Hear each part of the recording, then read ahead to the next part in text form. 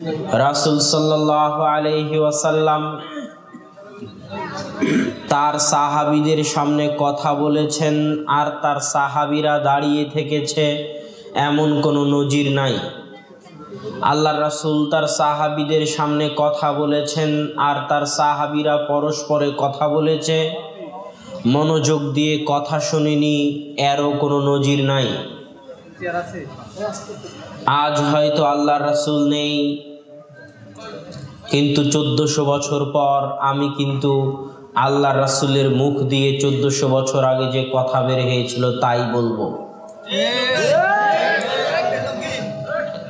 এই জন্য ইমাম তিরমিজি রাহিমাহুল্লাহ বলতেছেন, মান কানা ফি বাইতিহি, যার বাড়িতে সুনানে তিরমিজি আছে, তিরমিজি নামক এই বইটি আছে, তার বাড়িতে যেন আল্লাহর রাসূল কথা বলতেছে।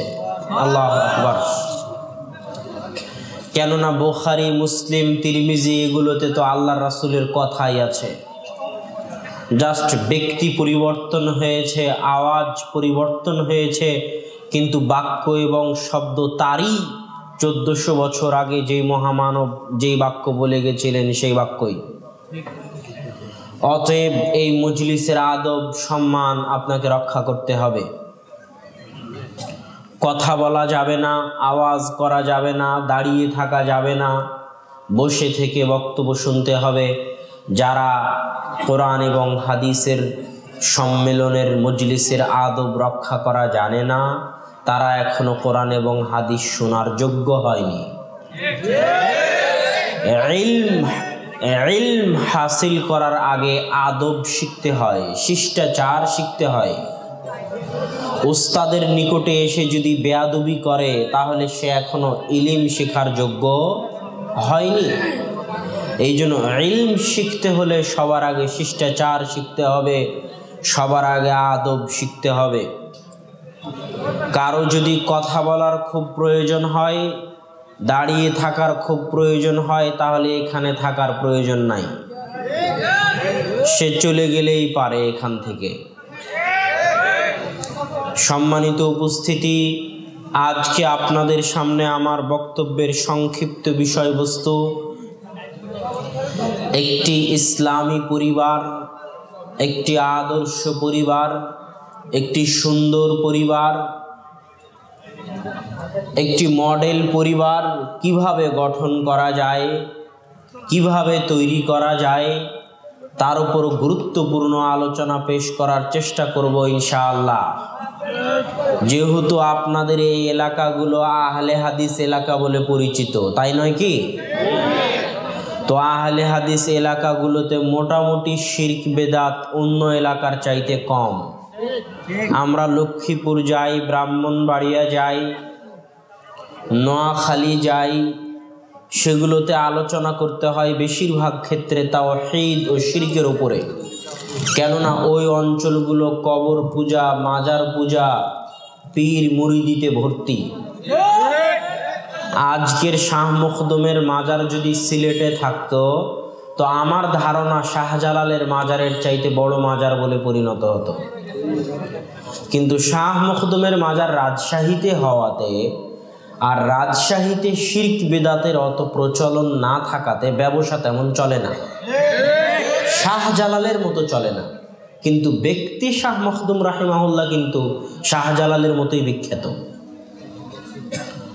তো এই জন্য আমি যখনই আহলে হাদিস এলাকাগুলোতে কথা বলার সুযোগ পাই তখন যেটার প্রয়োজন সেটা বলার চেষ্টা করি। আকীদা তো অনেক ঠিক হয়েছে মাশাআল্লাহ, সালাত বুকের উপর হাত বেঁধে পড়তে হবে, রাফুল আদাইন করতে হবে, সেটা তো জানেন মাশাআল্লাহ, কিন্তু একজন মানুষের সাথে কিভাবে ব্যবহার করতে হবে তা তো জানেন না। মুসলিম ভাইয়ের সাথে কিভাবে ব্যবহার হবে তা কি জানেন? মুআমালাহ, ইবাদত তো ঠিক হলো, কিন্তু ইবাদতের চাইতেও গুরুত্বপূর্ণ মুআমালাহ। মুআমালা মানে মানুষের বৈষয়িক জীবন। কিয়ামতের মাঠে যদি আপনি সালাত আদায় না করে থাকেন আর আল্লাহর কাছে যদি তওবা করেন তো আল্লাহ ক্ষমা করে দিতে পারে। আপনি যদি সিয়াম পালন না করেন, আল্লাহর নিকটে ক্ষমা চান তো আল্লাহ ক্ষমা করে দিতে পারে। এগুলো হলো ইবাদত। আর মুআমালা, এই যে মা বোন বসে আছে, তিনি যে আর এক মা বোনের গীবত করতেছে, চায়ের স্টলে বসে আপনি যে আর একজনের উপর অপবাদ দিচ্ছেন, আপনার পরিবার যে আদর্শ পরিবার নয়, ছেলে মেয়ে সবাইকে নিয়ে বেহায়াপনা, বেলেল্লাপনা, অনইসলামিক অপসংস্কৃতি, কুসংস্কৃতি, কৃষ্টি কালচারের মধ্যে জীবন যাপন করতেছেন, অন্য মানুষের সাথে অন্যায় ব্যবহার করতেছেন, অন্য মানুষকে কটাক্ষ করে কথা বলতেছেন রাত দিন, এই গুনাহের কি কোনো ক্ষমা আছে? এটাকে মানুষ অনেক হালকা মনে করে, অথচ এটাই সবচেয়ে কঠিন। কিয়ামতের মাঠে যেমন বাংলাদেশের মুদ্রার নাম হচ্ছে টাকা, সৌদি আরবের মুদ্রার নাম কি? রিয়াল। ভারতের মুদ্রার নাম? কিয়ামতের মাঠে একটা মুদ্রা চলবে, তার নাম কি? নেকি আর গুনাহ। কিয়ামতের মাঠে যা কিছু আদান প্রদান হবে সব কি দিয়ে হবে? নেকি আর গুনাহ দিয়ে। দুনিয়ার মাঠে সালাত আদায় না করে থাকলে আল্লাহর কাছে মাপ পাওয়া যেতে পারে, কিন্তু যদি আর একজনের হক মেরে খান তো আল্লাহ কি মাফ করবেন? তখন কিয়ামতের মাঠে নেকি আর গুনাহের আদান প্রদান হবে। যার যতটুকু হক মেরে খেয়েছেন তাকে হয় ততটুকু নেকি দিয়ে দিতে হবে, অথবা যদি আপনার কোনো নেকি না থাকে দেওয়ার মতো তাহলে তার গুনাহ নিয়ে নিতে হবে। তবুও মাফ পাওয়ার কোনো উপায় নাই যতক্ষণ না দুনিয়াতে সে আপনাকে মাফ করে দেয়। তাহলে এটা কত ভয়াবহ! অথচ আমাদের সমাজ এই জিনিসে সবচেয়ে পিছিয়ে। এই জন্য আজকের বক্তব্যের বিষয় ঠিক করেছি আদর্শ পরিবার, যা আপনাদের জন্য জরুরি। পরিবার কেন এত গুরুত্বপূর্ণ? রাসূল সাল্লাল্লাহু আলাইহি ওয়াসাল্লাম বলছেন, লা ইয়াহিল্লু দামু মরিইন মুসলিমিন ইল্লা সালাসাহ। মুসলমানের রক্ত হারাম, মুসলমানের ধন সম্পদ হারাম, মুসলমানের মান সম্মান হারাম।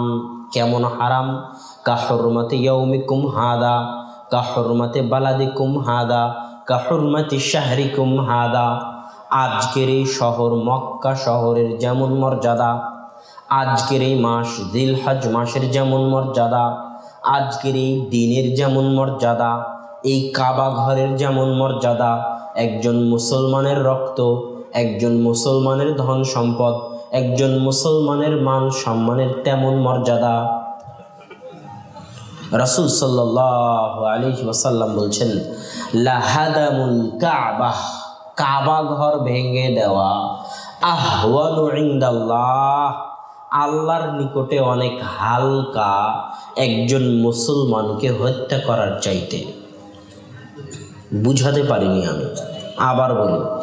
কল্পনা করেন আপনি নিজে হাতে কুড়াল নিয়ে কাবা ঘর ভাঙতেছেন, এটা আপনার নিকটে যত বড় গুনাহ, দুনিয়ার মানুষের নিকটে যত বড় গুনাহ, আল্লাহর নিকটে একজন মুসলমানকে হত্যা করা তার চাইতে বড় গুনাহ।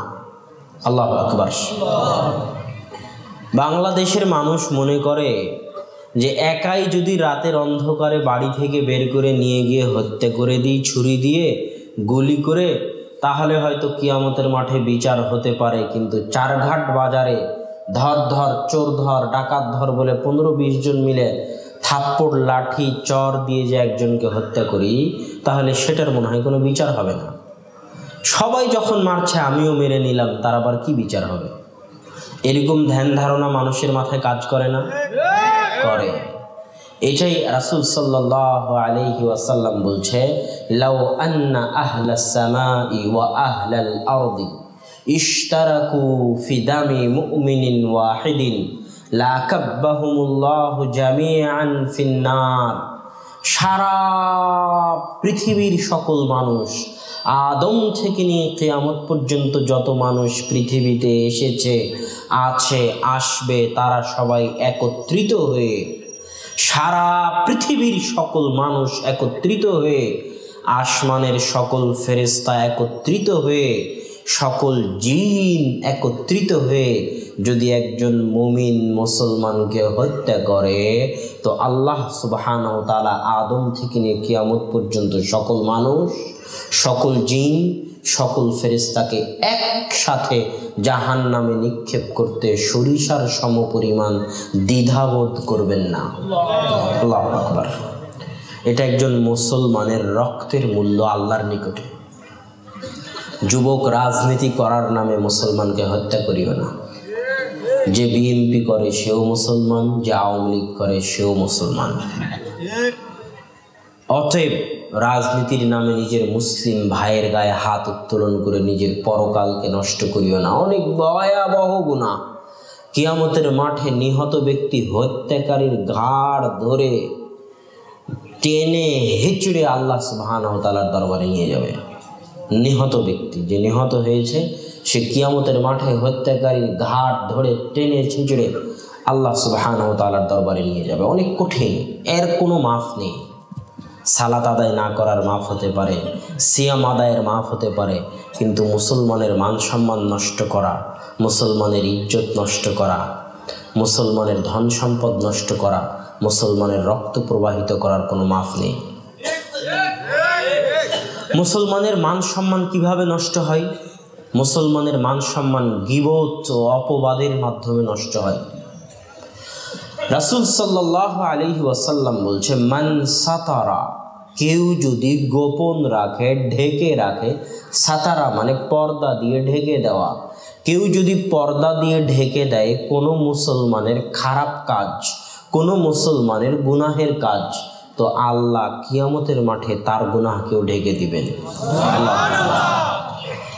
এটা হলো মুসলমানের সম্মানকে রক্ষা করা, মুসলমানের ইজ্জতকে রক্ষা করা। এই যে আজকের পেপার পত্রিকাগুলোতে ধর্ষণের কাহিনী, ইভটিজিংয়ের কাহিনী পেপার পত্রিকা ভর্তি। যদি ইসলামী শাসন ক্ষমতা থাকতো তো একটা ধর্ষণের নিউজও পত্রিকায় দেওয়ার কারো অধিকার থাকতো না। কেন? ইসলাম কোনো সময় চায় না যে পাপ প্রকাশ্যে আসুক। পাপের গল্প, পাপের কথা, পাপের জিকির, পাপের আলোচনা প্রকাশ্যে হোক। ইসলাম চায় পাপ যদি হয়ও তো যত পারো তাকে ঢেকে রাখো। কেন? যখন পাপের চর্চা বেশি হয়ে যাবে, পত্রিকায় যখন প্রতিদিন ধর্ষণের কাহিনী, তখন যুবক মনে করবে সবাই তো ধর্ষণ করে, আমি করলে কি সমস্যা? কথা মনে হয় বুঝাতে পারিনি। এই জন্য ইসলাম চায় পাপ যদি হয়ও তো সবাই মিলে পাপকে কি করো? ঢেকে রাখো। মানুষ নিজে পাপ করার পরে একটা জিনিস ভুল করে, সেটা হচ্ছে পাপের গল্প আরেকজনের কাছে করে। এটা অনেক বড় ভুল। নিজে পাপ করেছেন, গোপনে করেছেন, আল্লাহর কাছে গোপনে মাপ চান, কারো কাছে বলিয়েন না। কিয়ামতের মাঠে আল্লাহও গোপন করে দিবেন। আর নিজের পাপের গল্প আরেকজনের কাছে করেন, অথবা আরেকজনের পাপের গল্প আরেকজনের কাছে করেন, আল্লাহ সুবহানাহু ওয়া তাআলা আপনার পাপকে তখন আর গোপন রাখবেন না। তখন আপনার ধর পাকড়াও হবে অনেক কঠিন। এটা হলো মুসলমানের ইজ্জতের হেফাজত করা, মুসলমানের সম্মানের হেফাজত করা। এই হাদিস বলে কি বুঝাতে চাইলাম? এই হাদিস বলে বোঝাতে চাচ্ছি যে আল্লাহর রাসূল বলতেছেন 3 শ্রেণীর মুসলমানকে হত্যা করা যায়।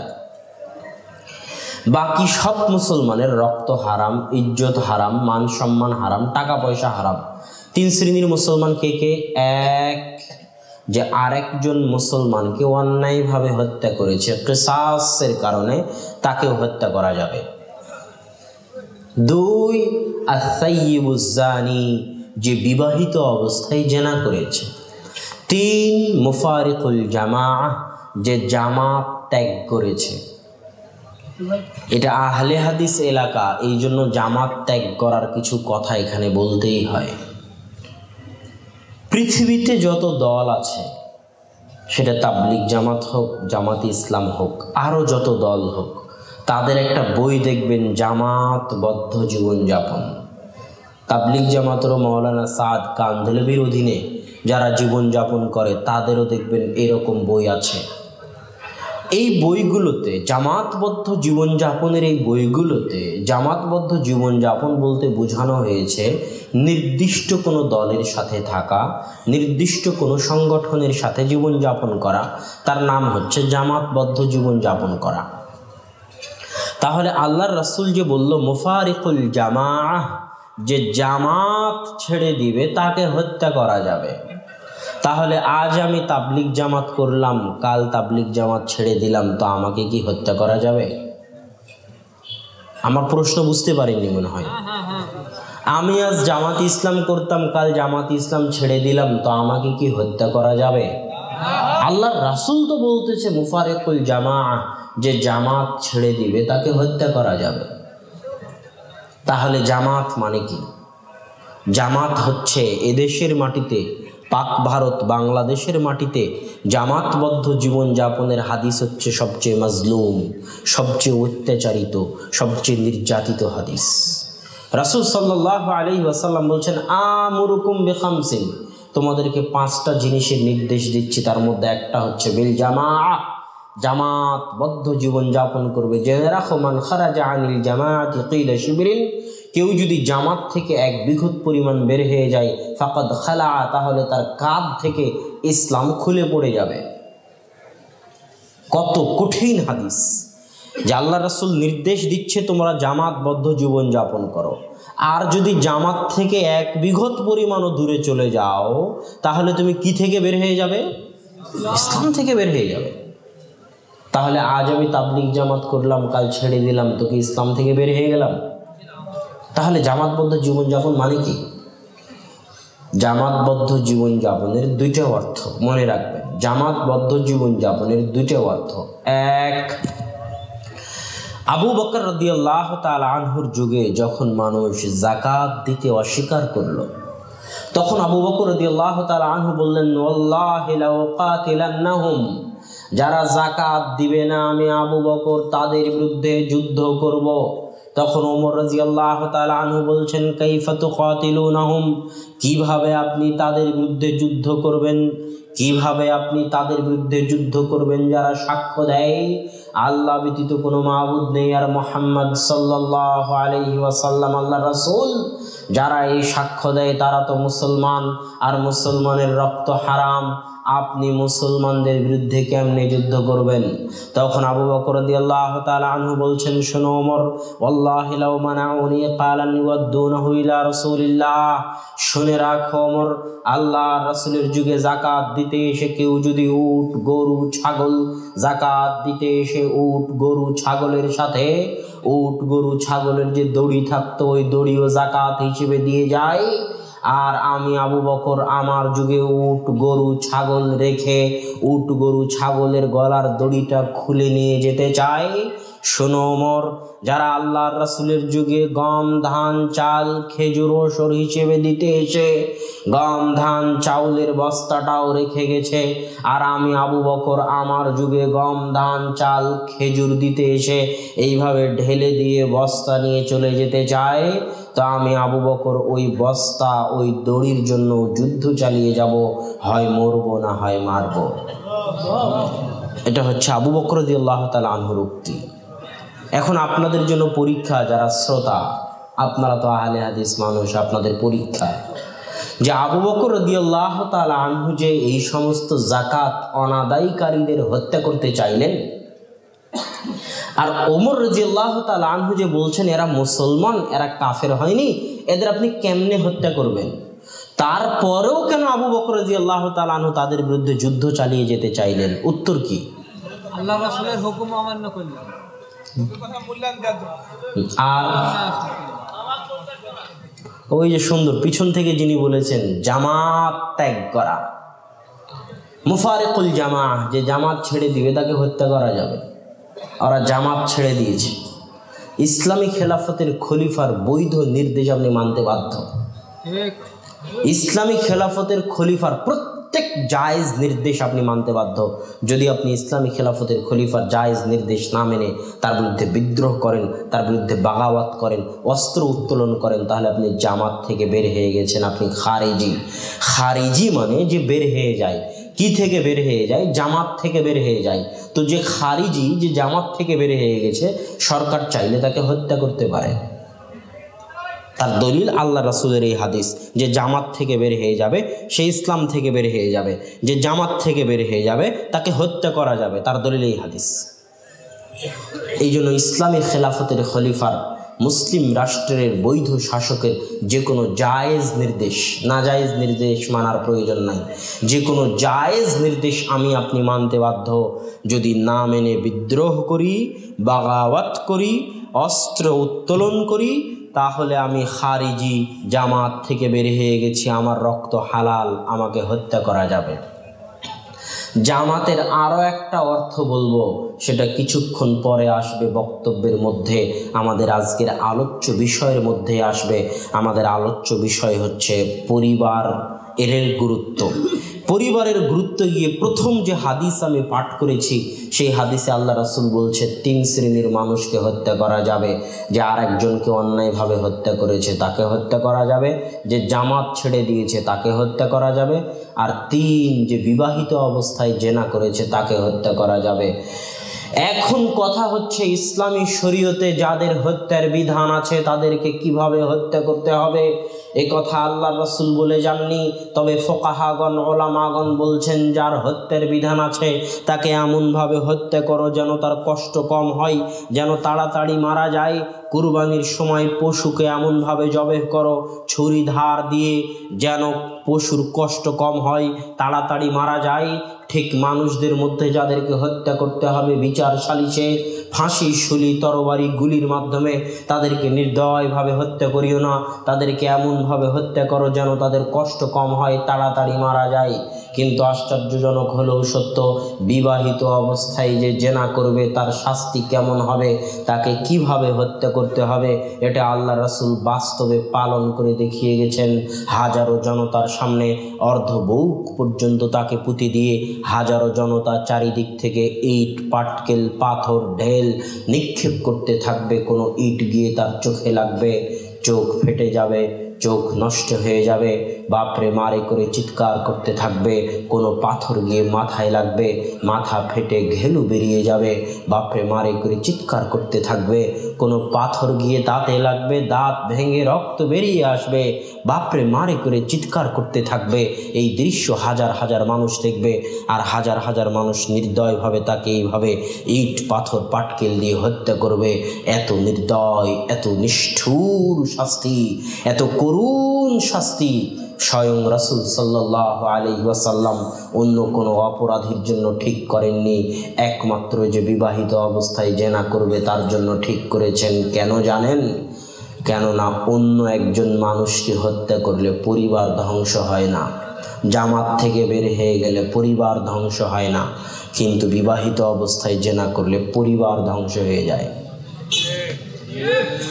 কথা মনে হয় বুঝাতে পারলাম না। যে বিবাহিত অবস্থায় জেনা করবে তাকে কেন এত করুণভাবে হত্যা করতে হবে? কেন? কেননা তার এই বিবাহিত অবস্থায় জেনার কারণে পরিবার নষ্ট হয়ে যায়। এটাই হলো ইসলামে পরিবারের গুরুত্ব। আজকে জর্দান যান, জর্দানে দেখবেন একটা সাগর আছে, সেই সাগরের নাম ডেড সি, মৃত সাগর। ওই সাগরের পানি এতই লবণাক্ত যে মানুষ সেখানে ডুবে না। ওই সাগরে একদল অধিবাসী বসবাস করত, যাদের নিকটে আল্লাহ লূত আলাইহিস সালাতু ওয়াস সালামকে পাঠিয়েছিলেন। ওই অধিবাসীরা এত জঘন্য নিকৃষ্ট যৌনাচারে লিপ্ত থাকত, যেই জঘন্য নিকৃষ্ট যৌনাচারের কারণে পারিবারিক প্রথা হুমকির মুখে পড়ে গিয়েছিল। আল্লাহ তাদেরকে হেদায়েতের জন্য লূত আলাইহিস সালাতু ওয়াস সালামকে পাঠালেন।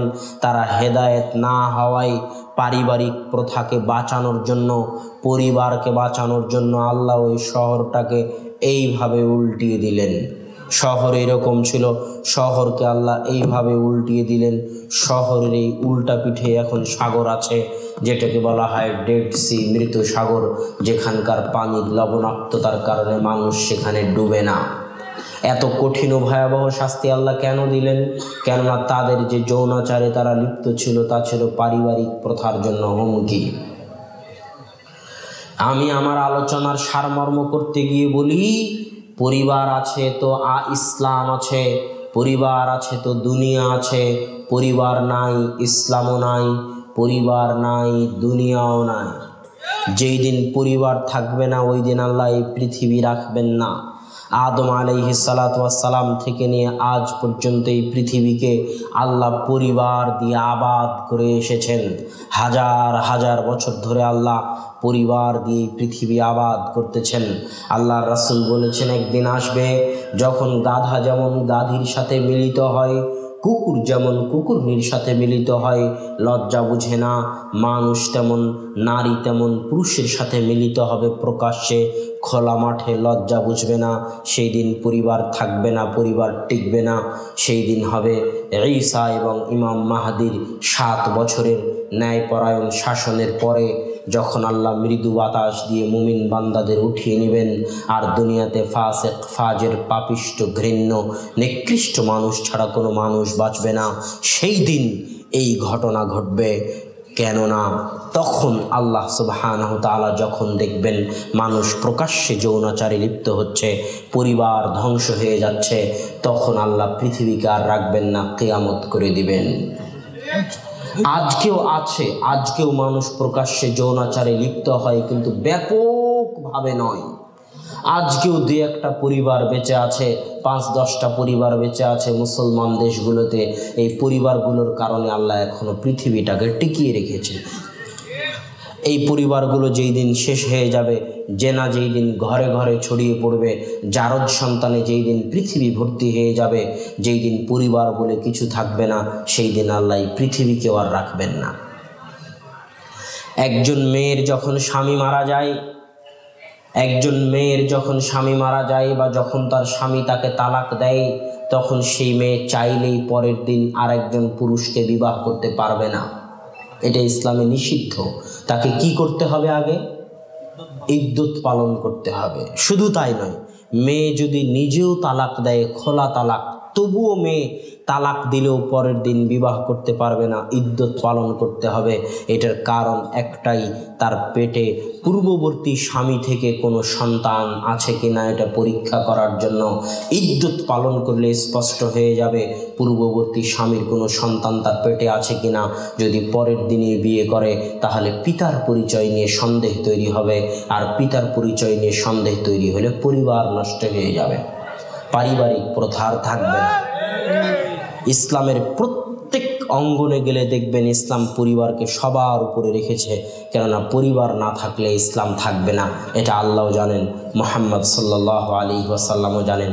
আর পরিবার না থাকলে আল্লাহ পৃথিবীও রাখবেন না, এটা আল্লাহর নিয়ম, এটা মুহাম্মদ সাল্লাল্লাহু আলাইহি ওয়াসাল্লামও জানেন। পরিবার ভেঙে দেওয়া এত সহজ নয় যে আপনি এক বৈঠকের আগের মাথায় আপনার স্ত্রীকে 3 তালাক দিয়ে পরিবারকে শেষ করে দিবেন, স্ত্রী থেকে বিচ্ছিন্ন হয়ে যাবেন।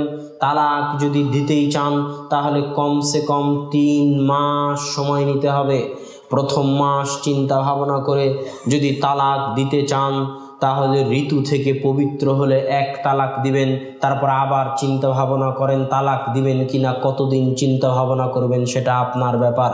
চিন্তা ভাবনা করার পর যদি সিদ্ধান্ত নেন তালাক দিবেন, তাহলে 2য় মাসে চিন্তা ভাবনা করে ঋতু থেকে পবিত্র হলে 2য় তালাক দিবেন। তারপরে আবার চিন্তা ভাবনা করেন তালাক দিবেন কিনা, যদি সিদ্ধান্ত নেন তালাক দিবেন, তাহলে 3য় মাসে চিন্তা ভাবনা করে ঋতু থেকে পবিত্র হলে তখন 3য় তালাক দিবেন। কমসে কম যে কোনো মূল্যে অন্তত পক্ষে 3 মাসের কমে তালাক দেওয়ার কোনো সুযোগ নেই। এটা পরিবারের গুরুত্ব। পরিবার এত ঠুনকো নয়, এত হালকা নয় যে এক কথাতেই 1 সেকেন্ডে আপনি পারিবারিক সম্পর্ক থেকে নিজেকে আলাদা করে নেবেন। সম্মানিত উপস্থিতি, এই দীর্ঘ আলোচনা করার পর, পরিবারের গুরুত্ব বোঝানোর পর, এবার একটি আদর্শ পরিবার কিভাবে গড়ে তোলা যায় তার দিকে আগাই। আদর্শ পরিবারের প্রথম পদক্ষেপ হচ্ছে বিবাহ। বিবাহে 2টে জিনিস যদি থাকে, তাহলে আদর্শ পরিবার গড়ে তোলা সহজ হবে। আর যদি 2টে জিনিস না থাকে, তাহলে আদর্শ পরিবার গড়ে তোলা কঠিন হবে। 1, বিবাহ হতে হবে অবৈধ সম্পর্ক মুক্ত। যুবক তোমাকে বলতেছি, যুবক ভাইয়েরা যারা এখানে উপস্থিত আছো তাদেরকে বলতেছি, রাসূল সাল্লাল্লাহু আলাইহি ওয়াসাল্লাম বলেছেন, তুনকাহুল মারআতু লিআরবাঈন, নারী মহিলাকে বিবাহ করা হয় 4টি জিনিস দেখে, লিমালিহা ওয়ালি জামালিহা ওয়ালি হাসাবিহা ওয়ালি দীনিহা। মানুষ নারীকে বিবাহ করে তার বংশমর্যাদা, তার টাকা পয়সা, তার ধন দৌলত, তার সৌন্দর্যতা, তার দিনদারিতা দেখে। তবে আমি মুহাম্মদ বলে যাচ্ছি, যুবক তুমি যখন বিয়ে করতে যাবে তখন মেয়ের মধ্যে যদি টাকা পয়সা না থাকে, মেয়ের বাপের যদি টাকা পয়সা না থাকে, মেয়ের বাপের যদি বংশমর্যাদা না থাকে, মেয়ের যদি সৌন্দর্য না থাকে চলবে, তবে অবশ্যই যেন মেয়ের দিনদারিতা থাকে। কেননা একটা পরিবারের সবচেয়ে গুরুত্বপূর্ণ অংশ, সবচেয়ে গুরুত্বপূর্ণ কাঠামো, সবচেয়ে গুরুত্বপূর্ণ ভিত্তি, সবচেয়ে গুরুত্বপূর্ণ পিলার, সবচেয়ে গুরুত্বপূর্ণ স্তম্ভ হচ্ছে একজন পরহেজগার তাকওয়াবান দিনদার নারী। একজন তাকওয়াবান পরহেজগার দিনদার মায়ের মূল্য, একজন তাকওয়াবান পরহেজগার দিনদার নারীর মূল্য আল্লাহর নিকটে এত বেশি, আল্লাহর নিকটে এত বেশি, আল্লাহর নিকটে এত বেশি যে রাসূল সাল্লাল্লাহু আলাইহি ওয়াসাল্লাম বলছেন, ইন্নাদ দুনিয়া কুল্লুহা মাতা, আসমান জমিন এবং তার মাঝে যা কিছু আছে সবই সম্পদ। ওয়া খায়রু মাতাইহা আল মারআ সালিহা, আর সবচেয়ে দামি সম্পদ, সবচেয়ে মূল্যবান সম্পদ, সবচেয়ে দামি ও মহামূল্যবান সম্পদ হচ্ছে আল মারআ সালিহা, একজন তাকওয়াবান পরহেজগার সতী দিনদার নারী হচ্ছে আসমান জমিন এবং তার মধ্যে সবচেয়ে দামি, সবচেয়ে মূল্যবান। তাদের দাম, তাদের মূল্য বুঝার জন্য আপনাকে একটা ঘটনা বলি। সারা আলাইহিস সালাতু ওয়াস সালাম, যিনি ইব্রাহিম আলাইহিস সালাতু ওয়াস সালামের স্ত্রী ছিলেন, ফিলিস্তিন থেকে দুর্ভিক্ষের কারণে খাদ্য সংগ্রহের উদ্দেশ্যে মিশর যাচ্ছিলেন। পথিমধ্যে জালেম বাদশাহ সারা আলাইহিস সালাতু ওয়াস সালামের সৌন্দর্যতায় মুগ্ধ হয়ে তার সাথে খারাপ কাজের জন্য এগিয়ে যায়। তখন সারা সালাতে দাঁড়িয়ে যান। কিসে দাঁড়িয়ে যান? বিপদে পড়লে কি করতে হয়? বিপদে পড়লে সালাতে দাঁড়িয়ে যেতে হয়।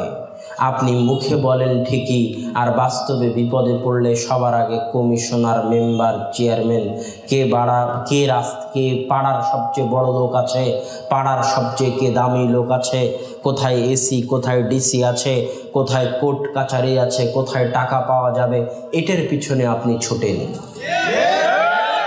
মুখে তো বললেন সালাতে দাঁড়াতে হবে, আপনাকে বলি যখনই আপনি বিপদে পড়বেন, পৃথিবীর যে বিপদ হোক না কেন, মানুষের জীবনে বিপদ আপদ আসে না? আসে না? সবার জীবনে বিপদ আপদ এসেছে, আরও আসবে, এটা পৃথিবীর নিয়ম। আমাদের জীবনেও আসে, এসেছে, আসবে, এটাই পৃথিবীর নিয়ম। আল্লাহ বিপদ আপদ থেকে হেফাজত করুন, আল্লাহুম্মা আমিন। তবে বিপদ আপদ যদি আসে তো সবার আগে পৃথিবীর কোনো মানুষ, কোনো চেয়ারম্যান, মেম্বার, এমপি, মন্ত্রী, ওসি, ডিসি, পুলিশ, যা কিছু থাকুক না কেন, পৃথিবীর কোনো মানুষকে কল করার দরকার নাই, পৃথিবীর কোনো মানুষকে ডাকার দরকার নাই। সবার আগে আপনি যে বিপদে পড়েছেন এটা আল্লাহকে জানান। ইন্নাল্লাহা আলা কুল্লি শাইইন কাদির, আল্লাহ সব কিছুর উপর ক্ষমতাবান। আমি আমার আম্মাকে দেখেছি বহুদিন, যখনই কোনো বিপদের সংবাদ আসতো, যেমন কথার কথা ছোটো বোনকে হয়তো খুঁজে পাওয়া যাচ্ছে না, পিচ্চি কোথায় যে খেলতে গেছে, হারিয়ে গেছে হয়তো, এরকম একটা সংবাদ। তো এরকম সংবাদ যখন বাসায় আসে তখন দেখেছি আম্মাকে সবার আগে মানুষ দৌড়ে চলে যাবে খুঁজতে, যে কোথায় আমার ছেলে, কোথায় আমার মেয়ে। আপনার ছেলে অ্যাক্সিডেন্ট করেছে, তাড়াতাড়ি মোবাইল ফেলে দিয়ে আগে মেডিকেলে চলো। জি না, যত বড় অ্যাক্সিডেন্ট হোক, যত বড় অ্যাক্সিডেন্টের সংবাদ আসুক, তাড়াহুড়া করে দৌড়ে মেডিকেলে গিয়ে বাঁচাতে পারবেন, আগে আল্লাহকে জানান। আল্লাহ চাইলে আল্লাহ বাঁচাতে পারবেন। যত বড় দুঃসংবাদ আসুক, স্থির হয়ে তাড়াতাড়ি অজু করে, পৃথিবীর মানুষকে জানানোর দরকার নেই। ডাক্তার কি করতে পারবে? অজু করে সালাত আদায় করে আগে আল্লাহকে বলেন, আল্লাহ বিপদে পড়েছি, তুমি উদ্ধার করিও। এবার ওখান থেকে যখন ঠিক হয়ে যাবে তখন সারা পৃথিবী এমনি ঠিক হয়ে যাবে। অতএব বিপদে পড়লে সবার আগে আল্লাহকে জানাতে হয়। সারা যখন বিপদে পড়লেন তখন সালাতে দাঁড়িয়ে বলছেন, আল্লাহুম্মা ইন কুনতা তাআলাম, হে আল্লাহ আপনি যদি জানেন, আপনি যদি জানেন, আল্লাহ তো জানি, হে আল্লাহ আপনি যদি জানেন আমি সারা, আমার ইজ্জত, আমার তাকওয়া, আমার পরহেজগারিতা, আমার মান সম্মান, আমার লজ্জায় স্থান, আমার স্বামীর আমানতের খেয়ানত আমি কোনো দিন করিনি। আমার স্বামীর আমানতের হেফাজত করেছি, লজ্জায় স্থানের হেফাজত করেছি, মান সম্মান ইজ্জতের হেফাজত করেছি। তাহলে আল্লাহ আজকে আমি বিপদে, আজকে তুমি আমার মান সম্মানের হেফাজত করো। সাথে সাথে কাফের জালেম বাদশার হাত অবশ হয়ে গেছে। আল্লাহু আকবার। এটা একজন পরহেজগার নারীর মূল্য আল্লাহর নিকটে। কল্পনা করেন এমনও নারী তো দুনিয়াতে থাকতে পারে, যদি থাকে। আমি মাঝে মাঝে ভাবি, যখন সারা আলাইহা সালাতু ওয়াসসালামের কথা পড়ি, যখন খাদিজা আলাইহি সালাতু ওয়াসসালামের কথা পড়ি রাদিয়াল্লাহু তাআলা আনহা, তখন এটা ভাবি যেমন কোনো নারী যদি থাকে যে তার মুখ দিয়ে কোনোদিন পর পুরুষের সাথে প্রেমালাপে লিপ্ত হয়নি, তার জিহ্বা দিয়ে কোনোদিন পর পুরুষের সাথে প্রেমালাপে লিপ্ত হয়নি, ওই জিহ্বা দিয়ে সে যদি আল্লাহকে ডাকে, তো আল্লাহ তার ডাক যেমন সারার ডাক সাথে সাথে শুনেছেন, আল্লাহ তার ডাক সাথে সাথে শুনবে। এটা একজন তাকওয়াবান পরহেজগার নারীর মূল্য আল্লাহ সুবহানাহু ওয়া তাআলার নিকটে। সম্মানিত উপস্থিতি, এই জন্য যুবককে বলতেছি, বিবাহ করার আগে দুইটা জিনিস, এক, অবৈধ সম্পর্ক মুক্ত হতে হবে। যুবক ছেলেপেলেরা আমাদের কাছে প্রশ্ন করে, মেসেঞ্জারে প্রশ্ন করে, হোয়াটসঅ্যাপে প্রশ্ন করে যে ভাই আমার প্রেমিকা অনেক পরহেজগার, 5 ওয়াক্ত সালাত আদায় করে, পর্দা করে, ফজরের সময় আমাকে ফোন দিয়ে ঘুম থেকে ডেকে দেয়। যুবক তুমি ধোকার মধ্যে আছো, তুমি যে কত বড় ধোকার মধ্যে আছো তোমাকে আমি আমার ক্লাসমেট বন্ধু, ক্যামেরুন নামে পৃথিবীতে একটা দেশ আছে দক্ষিণ আফ্রিকার, আফ্রিকান কান্ট্রিগুলোর মধ্যে একটা দেশ আছে ক্যামেরুন। সেই ক্যামেরুন দেশের একজন ছেলে নাম নানজুম, অনার্স শেষ করে আমাদের সাথে মাস্টার্সের চান্স পেয়েছে, ভালো মেধাবী ছাত্র। তো আমি তাকে একদিন জিজ্ঞেস করতেছি, তোমাদের এলাকায় তোমাদের দেশে মহাব্বাহ আর ইশকের প্রচলন কেমন? আরবিতে প্রেম প্রীতিকে, প্রেম ভালোবাসাকে আরবিতে মহাব্বাত আর ইশক বলা হয়। তো মহাব্বাত আর ইশকের প্রেম প্রচলন কেমন তোমাদের দেশে? তো সে খুব ক্ষিপ্ত হয়ে গেছে। আমি বললাম, লেশ তাগজাব, কেন তুমি রাগান্বিত হচ্ছ? আমি তো এমন কোনো কথা বলিনি যেটা রাগ করার। তো সে বলতেছে যে তুমি ইসলামের অপমান করেছো। বললাম আস্তাগফিরুল্লাহ, নাউযু বিল্লাহ, আমি আল্লাহর নিকটে পরিত্রাণ চাই, আমি কেন ইসলামের অপমান করব? এটা তো হতেই পারে না, অসম্ভব। তখন বলতেছে যে তুমি কি জানো না যে ইসলামের পরিভাষায়, ইসলামের দৃষ্টিতে, ইসলামের সংজ্ঞায়, ইসলামের দৃষ্টিতে, ইসলামের সংজ্ঞায়, ইসলামের পরিভাষায় বিবাহের বাইরে যত সম্পর্ক আছে, বিবাহিত অবস্থায় হোক, অবিবাহিত অবস্থায় হোক, বিবাহ বহির্ভূত, বিবাহের বাইরে যত সম্পর্ক আছে, সব সম্পর্কের নাম ইসলামের দৃষ্টিতে জেনা। কথা মনে হয় বুঝাতে পারি? তো যেই সম্পর্কের নাম ইসলামে জেনা, তুমি কোন সাহসে সেই সম্পর্ককে প্রেম ভালোবাসা বলো? তখন তো আমি চমকে গেলাম যে কথা তো ঠিক। এবং আমি আপনাদেরকেও নসিহাত করব, যে যুবক তার প্রেমিকাকে বিবাহ করতে চাই তাকেও নসিহাত করব যে তুমি এটা বলো যে আমি যার সাথে প্রেম করি এটা মিথ্যা কথা, এটা বললে ইসলামের অপমান হবে। তুমি বলো আমি যার সাথে জেনা করি তাকে বিবাহ করতে চাই।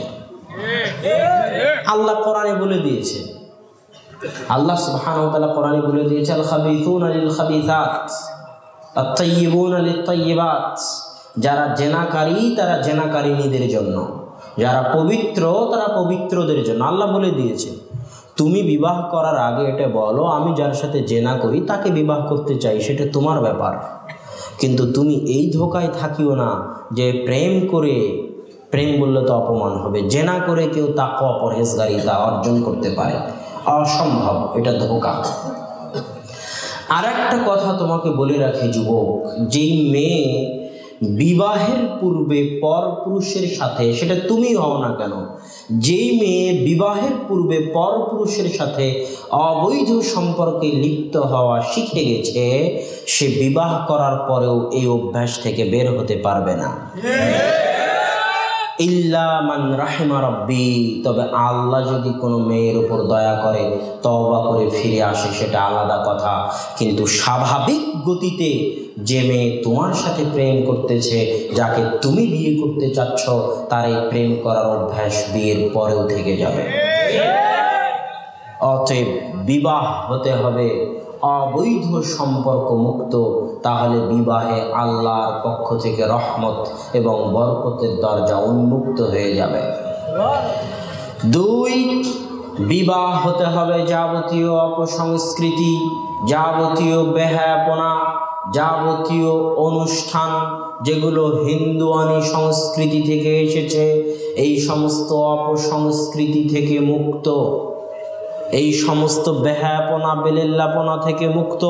যুবক, তোমাকে বলছি, 31st নাইট তোমার বাপের পৈতৃক সম্পত্তি হতে পারে, কিন্তু বিবাহ তোমার বাপের পৈতৃক সম্পত্তি না।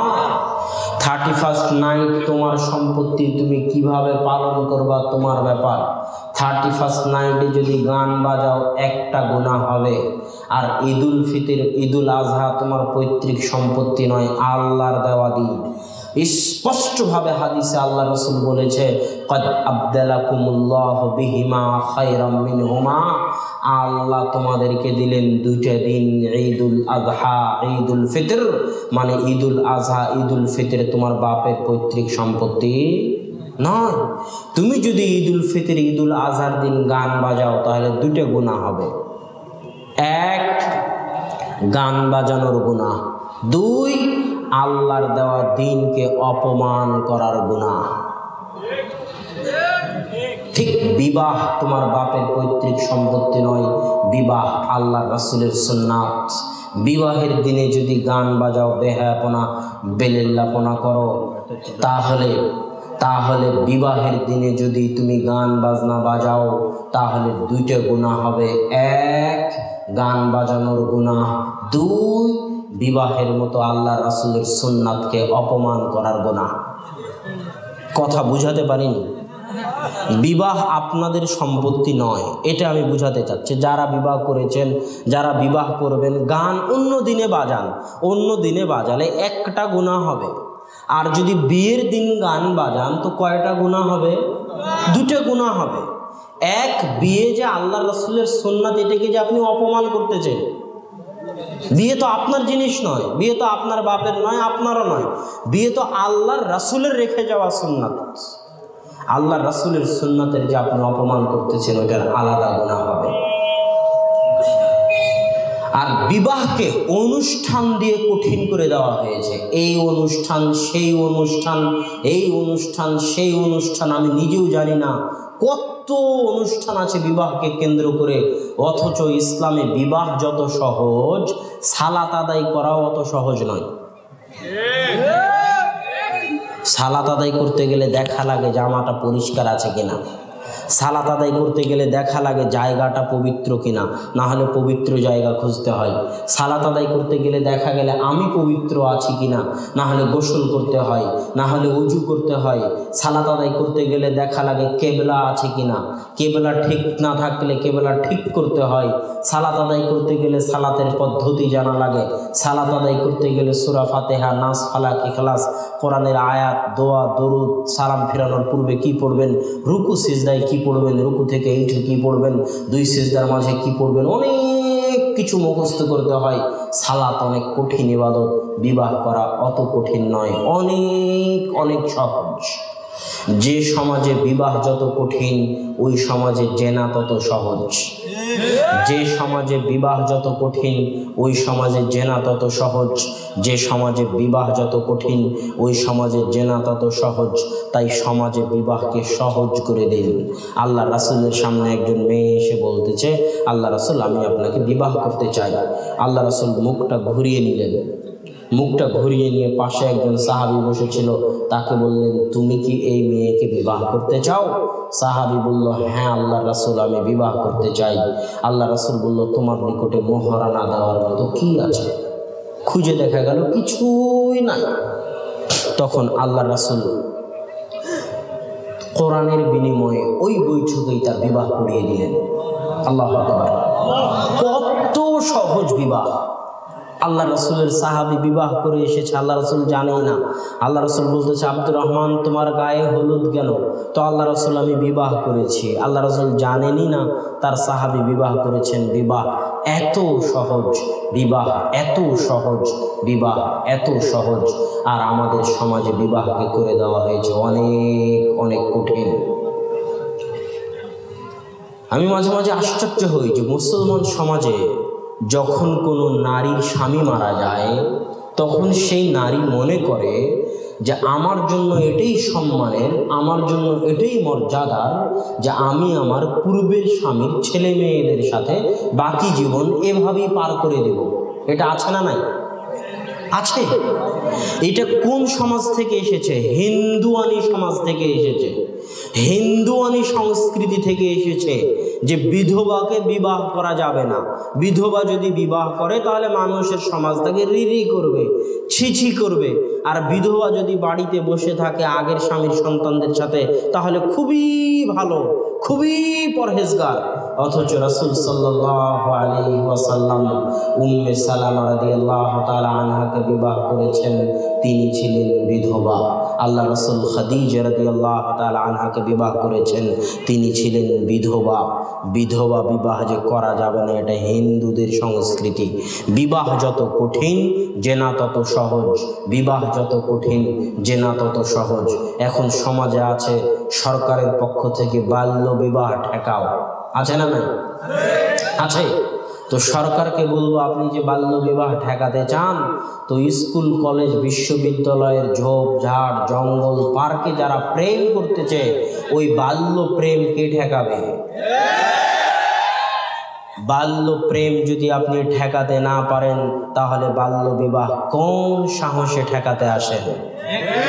যে সমাজে বিবাহ যত কঠিন, ওই সমাজে জেনা তত সহজ। একটা জিনিস মনে রাখবেন, বিবাহ যখন কঠিন হয়ে যায়, বিবাহ যখন কঠিন হয়ে যায়, ক্যারিয়ার করো, পড়াশোনা করো, চাকরি করো, মেয়েও ক্যারিয়ারের নেশায় পাগল, ছেলেও ক্যারিয়ারের নেশায় পাগল। পরিবারের পক্ষ থেকে চাপ, 35 বছর হয়ে গেছে, 40 বছর হয়ে গেছে, মেয়ের বয়স, ছেলের বয়স, এখনো বিবাহ করেনি।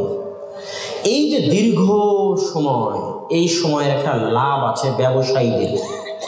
কাদের বলেন তো? ব্যবসায়ীদের। কি কি ব্যবসা?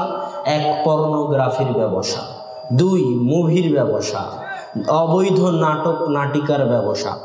কেন এগুলো সব ব্যবসায়ে, নাটক বলেন, নাটিকা বলেন, মুভি বলেন, সিনেমা বলেন, সিরিয়াল বলেন, পর্নোগ্রাফি বলেন, সবগুলোতে বিবাহ বহির্ভূত অবৈধ সম্পর্কের উস্কানি দেওয়া হয়।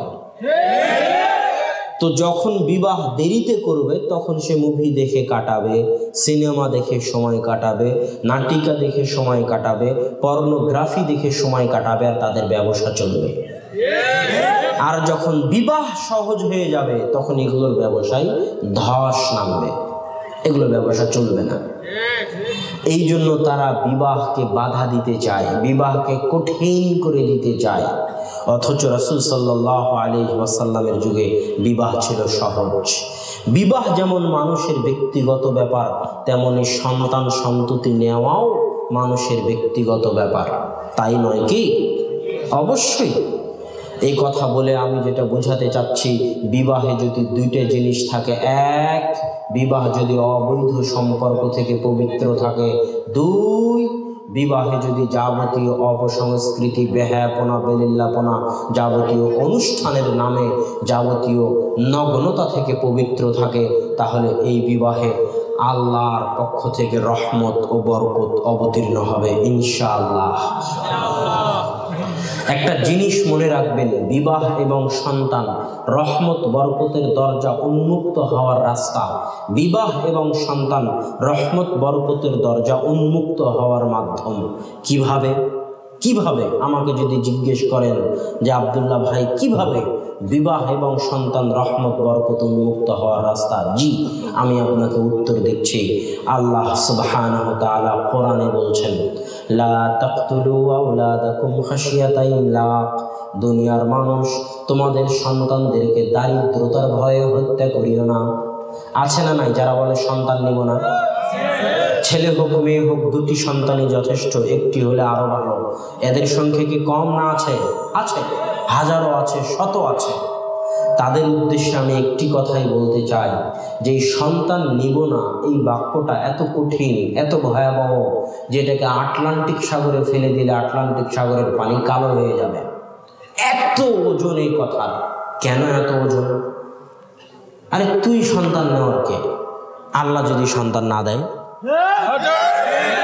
সারা পৃথিবীর সব ডাক্তার, সব ইঞ্জিনিয়ার, সব বিজ্ঞানী, সব চিকিৎসা বিজ্ঞানী যদি একত্রিত হয় আর আপনি যদি আপনার স্ত্রীর সাথে রাত দিন সন্তান নেওয়ার চেষ্টা করতে থাকেন, মুম্বাই, দিল্লি, কুয়েত, কাতার, Bahrain, Saudi, Dhaka, London, Malaysia, Singapore, সব জায়গায় ডাক্তারের দরজায় দরজায় ভিক্ষা করেন সন্তানের, শাহজালাল, শাহপরান, শাহ মখদুম আজমির শরীফের মাজারে গিয়ে গিয়ে সন্তানের ভিক্ষা করেন, আর আল্লাহ যদি সন্তান না দেয়, পৃথিবীর কোনো শক্তির ক্ষমতা নাই যে আপনার পেটে সন্তান দিতে পারে।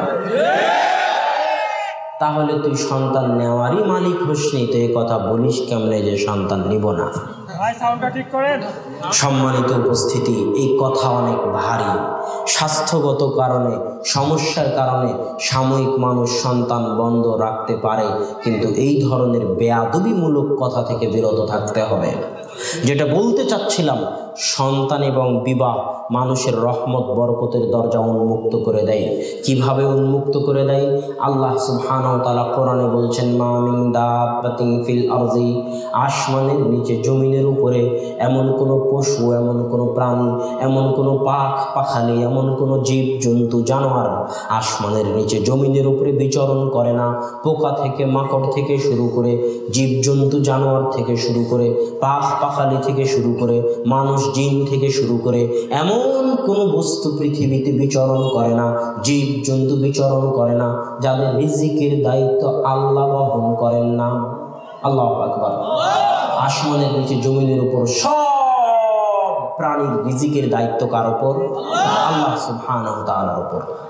কুল্লামা দাখালা আলাইহা যাকারিয়াল মিহরাব ওয়াজাদা ইনদাহা রিজকা, যখনই যাকারিয়া মারিয়ামের নিকটে প্রবেশ করতেন বাইতুল মাকদেসে, তখন তার নিকটে দেখতেন অসময়ের ফল, অসময়ের খেজুর, অসময়ের আম, অসময়ের লিচু। তখন তিনি বলতেন, ইয়া মারিয়াম আন্না লাকি হাদা, মারিয়াম অসময়ের লিচু, অসময়ের ফল কোথায় থেকে আসে? তখন মারিয়াম বলছেন, মিন ইনদিল্লাহ, আল্লাহর পক্ষ থেকে আসে। ইন্নাল্লাহা ইয়ারযুকু মান ইয়াশা বিগাইরি হিসাব, আর জেনে রাখেন আল্লাহ যাকে চান তাকে বেহিসাব রুজি রুটি দিতে পারেন। আল্লাহু আকবার। তাহলে সকলের রুজি রুটির দায়িত্ব আল্লাহর উপরে। পৃথিবী সৃষ্টির 50,000 বছর পূর্বে মানুষের রিজিক লেখা হয়েছে। এখন বিবাহ করলে, সন্তান নিলে রহমত বরকতের দরজা কেমনে উন্মুক্ত হয় আমি আপনাকে বুঝাচ্ছি। আমি যখন একাই ছিলাম তখন আল্লাহ আমার ভাগ্যে যে রিজিক লেখা ছিল ওই রিজিকটা আমার পকেটে দিয়ে দিবেন। তার মানে কি আমি ঘরে বসে থাকলে রিজিক পাবো? হ্যাঁ, ঘরে বসে থাকলে রিজিক পাবো? আল্লাহ যেখানে বলছেন রিজিকের দায়িত্ব আমার উপর, ওই আল্লাহই বলতেছেন, ফাইদা কুদিয়াতিস সালাত ফান্তাশিরু ফিল আরদি ওয়াবতাগু মিন ফাদলিল্লাহ, যখন সালাত শেষ হয়ে যায় তখন তোমরা আল্লাহর পৃথিবীতে ছড়িয়ে পড়ো আল্লাহর রহমত অনুসন্ধান করার জন্য। এটা আল্লাহর নির্দেশ। ওই যে রিকশালা বসে আছে চারঘাট বাজারে, আমি তাকে গিয়ে বললাম, চলেন আমি এই গ্রামে আসবো, ঝিকরা গ্রামে যাব। রিকশালা বলে না, আমি অত দূর যাব না। বলে না, বলে না। অথচ আমি হচ্ছি তার জন্য আল্লাহর পক্ষ থেকে পাঠানো রহমত। বুঝাতে পারিনি। আল্লাহ বলল, যখন সালাত শেষ হয়ে যায় তখন পৃথিবীতে ছড়িয়ে পড়ো আমার রহমত অনুসন্ধান করার জন্য। আমি রহমত হিসেবে তোমাকে রুজি রুটি পৃথিবীতে তৈরি রেখেছি, তুমি যা সেটা অনুসন্ধান করো। তার মানে হালাল রুজি আল্লাহর পক্ষ থেকে কি? কথা বলেন না। হালাল রুজি আল্লাহর পক্ষ থেকে কি? রহমত। আপনি ড্রাইভার, আপনাকে আমি ফোন দিয়ে বলতেছি চলেন আমি রংপুর যাব, তার মানে আমি আল্লাহর পক্ষ থেকে আপনার জন্য পাঠানো রহমত। প্রত্যেক হালাল রুজির রাস্তা, প্রত্যেক হালাল রুজির সন্ধান, একটা সরিষার দানা পরিমাণও যদি হালাল রুজি পাওয়ার জায়গা থাকে, হালাল রুজি পাওয়ার ব্যবস্থা থাকে, তো একটা সরিষার দানাও আল্লাহর পক্ষ থেকে রহমত। তাকে অবমূল্যায়ন করা যাবে না, তাকে হাসিল করার চেষ্টা করতে হবে। এইটাই আমি বুঝাতে চাইলাম। তো সম্মানিত উপস্থিতি, তো পৃথিবী সৃষ্টির 50,000 বছর পূর্বে আমার রিজিক লেখা হয়েছে, আমার ভাগ্যে যা লেখা আছে আমি পৃথিবী অনুসন্ধান করে সেই রিজিক পাবো। এবার যখন আর একজনের মেয়েকে বিবাহ করে নিয়ে আসলাম, তো ওই মেয়ের খাওয়া পড়া থাকা সব কিছুর দায়িত্ব আমি গ্রহণ করলাম, তাই নয় কি? তাহলে ওই মেয়ের 50,000, পৃথিবী সৃষ্টির 50,000 বছর পূর্বে ওই মেয়ের ভাগ্যেও তো একটা তাকদীর লেখা আছে। ওই মেয়ে সকালে কি খাবে, দুপুরে কি খাবে, রাত্রে কি খাবে, কোন বাড়িতে থাকবে, তার কেমন টাকা পয়সা হবে, তার স্যান্ডেল, তার জামা কাপড় কেমন হবে, তার সব পৃথিবী সৃষ্টির 50,000 বছর পূর্বে লেখা আছে। এখন ওই মেয়ের ভাগ্যে যদি লেখা থাকে দুপুরবেলা গোস্ত দিয়ে ভাত খাওয়া, তো ওই গোস্ত দিয়ে ভাত খাওয়ার টাকা আল্লাহ আমার মাধ্যম দিয়ে দিবে। আল্লাহু আকবার। তাহলে আমার কি বরকতের দরজা উন্মুক্ত হবে না বন্ধ হবে? উন্মুক্ত হবে। যখন একটা সন্তান আসবে, ওই সন্তানও একটা তাকদীর নিয়ে আসবে। ওই সন্তানের ভাগ্যে যা যা লেখা আছে, যতদিন আমি তাকে বিবাহ দিয়ে আলাদা না করে দিয়েছি, যতদিন আমি তাকে বিবাহ দিয়ে আলাদা না করে দিয়েছি, ততদিন ওই সন্তানের ভাগ্যে যা যা রিজিক আছে তা আল্লাহ আমার মাধ্যম দিয়ে পাঠাবে। আরেকটু স্পষ্ট করি, মানুষ ধনী নিজের তাকদীরের বলে খুব কম হয়। মানুষ ধনী নিজের তাকদীরের বলে খুব কম হয়। হতে পারে দু একজন যারা নিজের তাকদীরের কারণে ধনী হয়ে যায়, কিন্তু সাধারণত মানুষ ধনী হয় যখন 15-20 জনের তাকদীর এক জায়গায় জমা লাগে। কথা বোঝাতে পারলাম না মনে হয়। ছেলের তাকদীর, মায়ের তাকদীর, বউয়ের তাকদীর, আপনার তাকদীর, সবার তাকদীর জমা হয়ে এক পরিবার, সবার রিজিকের দায়িত্ব আপনি বহন করেন, আমি বহন করি। তাহলে আমার মায়ের তাকদীর, আমার বউয়ের তাকদীর, আমার ছেলের তাকদীর, আমার বাপের তাকদীর, সবার তাকদীর এক জায়গায় জমা হয়ে গেছে, সবার রিজিক এক জায়গায় জমা হয়ে গেছে, সবার রিজিক আল্লাহ আমার হাত দিয়ে পাঠাবে। তো আমার টাকা বাড়বে না কমবে? বাড়বে। আপনি যত এতিমের দায়িত্ব পালন করবেন, যত দুস্থ, দরিদ্র, গরিব, সাহায্য সহযোগিতা, বিধবা, মহিলা, নারী, পুরুষ, যত মানুষের রিজিকের দায়িত্ব পালন করবেন, যত মানুষের তাকদীর আপনার সাথে জমা হবে, আপনার টাকা তত বাড়তে থাকবে। সম্মানিত উপস্থিতি, এইটা দিয়ে বলতে চাচ্ছিলাম, বিবাহ এবং সন্তানের মাধ্যমে মানুষের রহমত বরকতের দরজা উন্মুক্ত হয়। তবে শর্ত হচ্ছে বিবাহ যেন পবিত্র হয়, বিবাহ যেন বেহায়াপনা অপসংস্কৃতি থেকে মুক্ত হয়। আল্লাহ তুমি উপস্থিত যুবকদেরকে যাবতীয় অবৈধ সম্পর্ক থেকে মুক্ত হয়ে পরহেজগার তাকওয়াবান নারীকে রাসূল সাল্লাল্লাহু আলাইহি ওয়াসাল্লামের সুন্নতি পদ্ধতিতে বিবাহ করার তৌফিক দান করো, আল্লাহুম্মা আমিন। এবার তারপরের কাজ কি? বিবাহ করলেন, বিবাহ করে বউকে বাসর ঘরে নিয়ে গেলেন। রাসূল সাল্লাল্লাহু আলাইহি ওয়াসাল্লাম বলতেছে, বউয়ের কপালে হাত রেখে দোয়া করো, আল্লাহুম্মা ইন্নী আসআলুকা খায়রাহা ওয়া খায়রা মা জাবালতা ফিহা ওয়া আউযু বিকা মিন শাররিহা ওয়া শাররি মা জাবালতা ফিহা।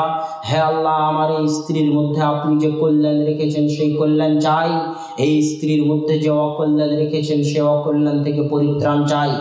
তারপরে যখন দোয়া করা শেষ হয়ে গেল, তখন 2 রাকাত সালাত আদায় করো।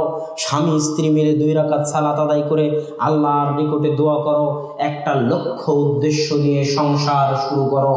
একজন মানুষের ব্যক্তিগত জীবনের যখন লক্ষ্য উদ্দেশ্য থাকে না, তখন যেমন ওই ব্যক্তিগত জীবনের কোনো মূল্য থাকে না, ঠিক তেমন একটা পরিবার, স্বামী স্ত্রীর যখন লক্ষ্য উদ্দেশ্য থাকে না, ওই পরিবারেরও কোনো মূল্য থাকে না। লক্ষ্য উদ্দেশ্য হতে হবে দুটো। যুবক মনে রাখো, একটা সংসার, একটা পরিবার, একটা বিবাহের লক্ষ্য উদ্দেশ্য হতে হবে দুইটা। এক, সৎ প্রজন্ম জাতিকে উপহার দিবা, সৎ সন্তান জাতিকে উপহার দিবা। ওই ছোট্ট ছোট্ট বাচ্চা যারা বসে আছে এরাই 15-20 বছর পর বাংলাদেশ আবাদ করবে। তারা যদি সৎ হয়, তারা যদি আদর্শবান হয়, পৃথিবী সৎ হয়ে যাবে, পৃথিবী আদর্শবান হয়ে যাবে।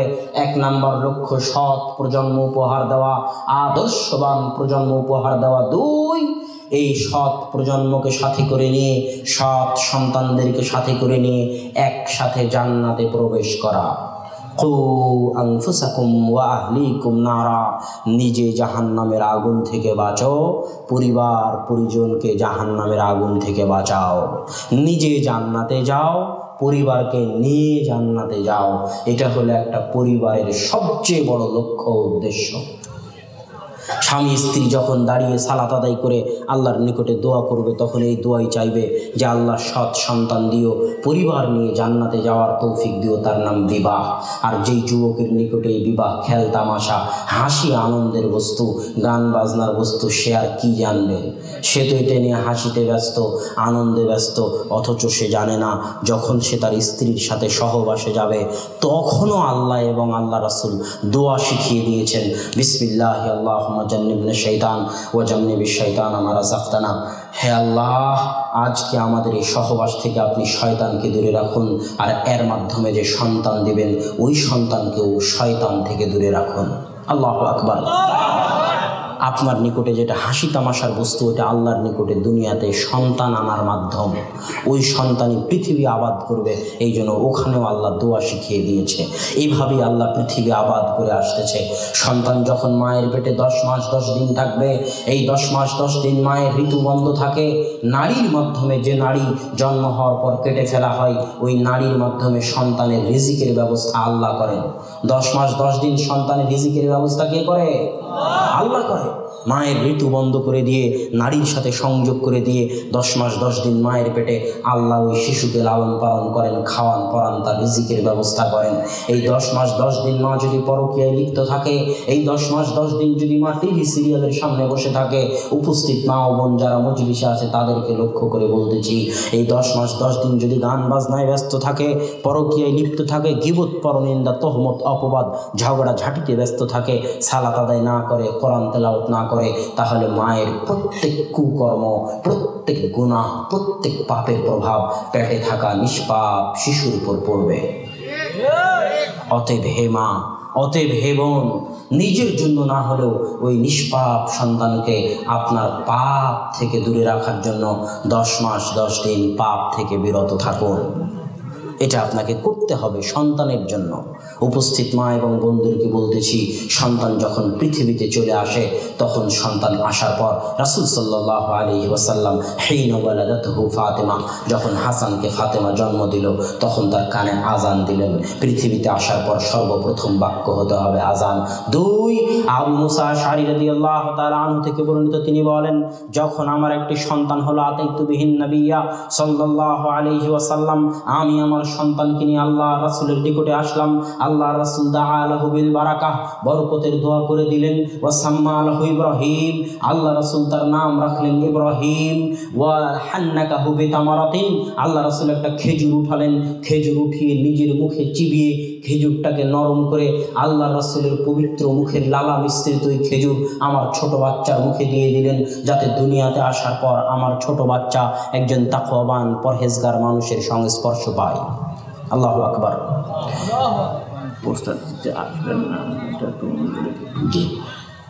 এটার দ্বারা যেটা বোঝা যায় সেটা হচ্ছে সৎ সঙ্গে স্বর্গবাস, অসৎ সঙ্গে সর্বনাশ। যখন আপনি আতরওয়ালার সাথে থাকবেন, তখন আতরওয়ালা থেকে আতর না পেলেও আতরের গন্ধ পাবেন। যখন কামারের নিকটে থাকবেন, তখন কামারের কালো না হয়ে গেলেও ছিটকে আসা ফুলকি দিয়ে আপনার জামা কাপড় পুড়ে যেতে পারে। তাই পৃথিবীতে সন্তান আসার পরে 2টা কাজ আজান দিতে হবে, সৎ মানুষের সংস্পর্শে নিয়ে যেতে হবে। 7 দিনের দিন 3-3টে কাজ, 7 দিনের দিন 3-3টে কাজ। 1, রাসূল সাল্লাল্লাহু আলাইহি ওয়াসাল্লাম বলতেছেন, আল ওয়ালাদু মুরতাহানুম বিআকিকাতিহি, সন্তানকে বন্ধক রাখা আছে, সন্তানকে বন্ধক রাখা আছে, সন্তানকে বন্ধক রাখা আছে আকিকার সাথে। আমাকে 10,000 টাকা দেন, মোবাইলটা বন্ধক রাখেন, মোবাইল বন্ধক আছে, ঠিক সন্তান বন্ধক আছে, আকিকার সাথে আকিকা দাও, সন্তানকে বন্ধক মুক্ত করো, আকিকা দাও, সন্তানকে বন্ধক মুক্ত করো। এটা পিতার জন্য প্রথম জরুরি কাজ 7 দিনের দিন। দ্বিতীয় জরুরি কাজ আহসিনু আসমা আওলাদিকুম, সন্তানের সুন্দর নাম রাখো। সুন্দর নাম কেন রাখতে হবে? ইসলামে কুলক্ষণ শিরিক, কিন্তু ইসলামে সুলক্ষণ জায়েজ। কুলক্ষণ শিরিক, সুলক্ষণ জায়েজ। কুলক্ষণ শিরিক, সুলক্ষণ জায়েজ। হাত থেকে প্লেট পড়ে গেল, মেহমান আসবে, রাস্তা বিড়াল অতিক্রম করলো, বিপদ হতে পারে, আজকের দিনটা হয়তো ভালো যাবে না, সকালবেলা কোনো দুর্ঘটনার কারণে, এটা হচ্ছে কুলক্ষণ। কুলক্ষণ ইসলামে শিরিক, কিন্তু সুলক্ষণ ইসলামে জায়েজ। সুলক্ষণ ইসলামে জায়েজ। সুলক্ষণকে আরবিতে বলা হয় তাফাউল। যখন আব্দুল মুত্তালিবের পৌত্র জন্ম নিল, তখন আব্দুল মুত্তালিব তার পৌত্রের নাম রাখলো মুহাম্মদ। কেন? মুহাম্মদ নামের অর্থ যার প্রশংসা করা হয়। সে সুলক্ষণ গ্রহণ করলো, যাতে আমার এই পৌত্রের পৃথিবীতে প্রশংসা হয়। আল্লাহ তার সুলক্ষণকে এমনভাবে কবুল করে নিলেন যে আজ সারা পৃথিবীতে সবচেয়ে প্রশংসিত ব্যক্তি হচ্ছে মুহাম্মদ সাল্লাল্লাহু আলাইহি ওয়াসাল্লাম, যার নামের অর্থ প্রশংসিত, যার প্রশংসা করা হয়। সাঈদ ইবনুল মুসাইয়িব বিখ্যাত তাবেঈ, আবু হুরায়রা রাদিয়াল্লাহু তাআলা আনহুর ছাত্র, আবু হুরায়রা রাদিয়াল্লাহু তাআলা আনহুর ছাত্র, বিখ্যাত তাবেঈ, হাদিস গ্রন্থগুলোতে তার নামে ভর্তি হয়ে আছে। তিনি বলতেছেন, আমার দাদা হাসান যখন আল্লাহ রাসূলের দরবারে আসলো ইসলাম গ্রহণ করতে, আল্লাহ রাসূল বললেন তোমার নাম পাল্টিয়ে দাও। হাসান মানে চিন্তা, হাসান মানে দুঃখ, হাসান মানে কষ্ট, তোমার নাম পাল্টিয়ে দিয়ে নাম রাখো সাহাল। সাহাল মানে সহজ, সাহাল মানে সরল, সাহাল মানে ভালো, সাহাল মানে মঙ্গল, সাহাল মানে কল্যাণ, সাহাল মানে সহজ, সাহাল মানে সরল। তখন আমার দাদা বললেন, আমার বাপ দাদা আমার নাম রেখেছে হাসান, আমি নাম পরিবর্তন করব না। সাঈদ ইবনুল মুসাইয়িব বলতেছেন, এই নাম পরিবর্তন করার কারণে এখন পর্যন্ত আমাদের পরিবারে দুঃখ কষ্ট থেকে গেছে। আল্লাহু আকবার। নামের প্রভাব মানুষের উপরে পড়ে, অতএব সুন্দর নাম রাখুন, তার প্রভাব আপনার সন্তানের উপর পড়বে। এটা দ্বারা সুলক্ষণ গ্রহণ করুন। আল্লাহ আপনার এই সুলক্ষণ কবুল করলে আপনার সন্তানও হয়তো ভালো হবে। আর নাম যদি শান্টু পিন্টু লিটন, আর মুসলমান সমাজে আবার ওই জঘন্য বেহায়া বেলিল্লাপনা যে নায়কগুলো আছে, নায়িকাগুলো আছে, তাদের নামেও নাম রাখে, নাউজুবিল্লাহ। যারা এই সমস্ত নায়িকাদের নামে নিজ মেয়ের নাম রাখে, তার মেয়ে যদি এরকম লুচ্চে না হয় তো কে হবে? নামের প্রভাব তো পড়বেই, যেটা আমি দলিল দিয়ে বুঝিয়ে দিলাম। অতএব নাম রাখতে হবে সুন্দর, যেন সেখান থেকে সুলক্ষণ নেওয়া যায়, সন্তান যাতে ভালো হয়। আর তিন নাম্বার কাজ, 7 দিনের দিন 3 নাম্বার কাজ, ইহলিকি শা'রা রাসিহ, তুমি তোমার ছোট বাচ্চার এই 7 দিনে যত চুল মাথায় গজিয়েছে, এই চুলকে কামিয়ে গ্রামে ওজন করো। গ্রামে ওজন করে যত গ্রাম হয় তত গ্রাম স্বর্ণ রৌপ্য আল্লাহর রাস্তায় দান করে দাও। আল্লাহ সুবহানাহু ওয়া তাআলার রাস্তায় দান করলে বিপদ দূর হয়ে যায়। আল্লাহর রাস্তায় দান করলে কি হয় বলেন তো? বিপদ দূর হয়। দলিল, আব্দুল্লাহ ভাই এই কথা আপনি কেমনে বললেন? দলিল দিয়ে যান যে দান করলে বিপদ দূর হয়। 1 নাম্বার দলিল, রাসূল সাল্লাল্লাহু আলাইহি ওয়াসাল্লাম বলতেছে, প্রত্যেক দিন আসমান থেকে 2 জন ফেরেশতা পৃথিবীতে নামে।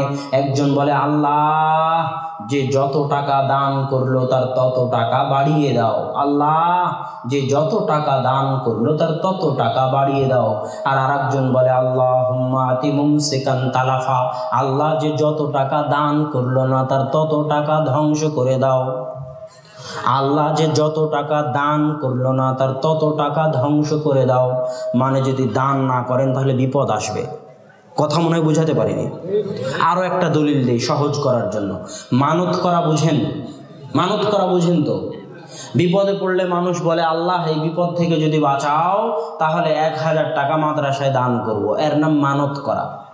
তো রাসূল সাল্লাল্লাহু আলাইহি ওয়াসাল্লাম বলতেছে যে আল্লাহ কৃপণের টাকা মানতের মাধ্যমে বের করে নেয়। এটা হলো পৃথিবী পরিচালনায় আল্লাহর নীতি, যে দান করবে না, যে কৃপণ আল্লাহর রাস্তায় দান করতে চায় না, করবে না, আল্লাহ বিপদ আপদ কেস কোর্ট কাচারি অ্যাক্সিডেন্ট দিয়ে সিস্টেমে টাকা বের করে নেবে। এটা পৃথিবী পরিচালনায় আল্লাহর নীতি। এই জন্য বিপদ থেকে যদি বাঁচতে চান তাহলে আগে ভাগে কি করুন? দান করুন। ওই যে বিপদ থেকে বাঁচার আজকের বক্তব্যে আপনাকে দুটো বুদ্ধি শিখিয়ে দিয়ে গেলাম। আপনার জীবনে বিপদ আসবে, মা বোন বসে আছে, সংসারে বিপদ আসবে, যখনই যে কোনো বিপদ আসুক সবার আগে সালাতে দাঁড়িয়ে যাবেন, সালাত শেষ করে পকেটে যা টাকা আছে তা আল্লাহর রাস্তায় দান করে দিবেন। ইনশাআল্লাহ যে বিপদেই থাকেন না কেন, বিপদে পড়ে যদি আল্লাহকে ডাকেন আর আল্লাহর রাস্তায় দান করে দেন, যে বিপদেই থাকেন না কেন, ইনশাআল্লাহ ইনশাআল্লাহ ইনশাআল্লাহ আল্লাহ সেই বিপদ দূর করে দিবেন। আল্লাহু আকবার। সম্মানিত উপস্থিতি, 7 দিনের দিন 3টে কাজ শেষ হয়ে গেল। 2.5 বছর যাবৎ এই সন্তান মায়ের বুকের দুধ পান করবে। মায়ের বুকের দুধে যে অ্যান্টিবায়োটিক আছে, পৃথিবীর কোনো ওষুধ, পৃথিবীর কোনো ডাক্তার কোনো ওষুধে সে অ্যান্টিবায়োটিক দিতে পারবে না, কোনো দিন পারেওনি, ভবিষ্যতেও পারবে না। এটা আল্লাহ ব্যবস্থা করে রেখেছে মায়ের বুকের দুধে সন্তানের জন্য বেঁচে থাকার অ্যান্টিবায়োটিক মাধ্যম। এই 2.5 বছর মা যা কিছু করবে, সন্তানের আশেপাশে যা কিছু ঘটবে, তার সরাসরি প্রভাব সন্তানের উপর পড়বে। আমাদেরকে বাংলা বলা কেউ কোনো দিন শিখায়নি। মা বাংলা বলতো, বাপ বাংলা বলতো, আশেপাশের মানুষ বাংলা বলতো, তাই আমরা নিজেই আস্তে আস্তে বাংলা বলা শিখে নিয়েছি। তো যেমন নিজে নিজে বাংলা বলা শিখে নিয়েছি, তেমনি আশেপাশে যা কিছু ঘটবে আমরা সেগুলোও শিখে ফেলি। যেমন 2.5 বছরের কোনো একটা বাচ্চাকে যদি কান্নাকাটি করে আর মা যদি গান বাজিয়ে তার কান্না থামায়, তো ওই সন্তান যদি ভবিষ্যতে বাটপার না হয় তো কে হবে? সম্মানিত উপস্থিতি, আমি যদি বুঝাতে না পারি তাহলে আমি ব্যর্থ। আশেপাশে যা কিছু ঘটবে তার প্রভাব ওই সন্তানের উপর পড়বে, অতএব সাবধান। এবার আসি 3, 4, 5 বছর থেকে নিয়ে 7, 8, 9, 10 বছর পর্যন্ত। এই দীর্ঘ সময়টা হচ্ছে মূল সময়। এখন কাদামাটি আছে, আস্তে আস্তে কাদামাটিটা শুকিয়ে কাঠ হয়ে যাবে 10 বছরের মধ্যে।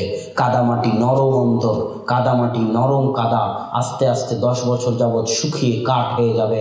এই 10 বছরে এই হৃদয়ে যা কিছু বসবে তা স্থায়ীভাবে থেকে যাবে। এই জন্য এই 10 বছর সবচেয়ে দামি।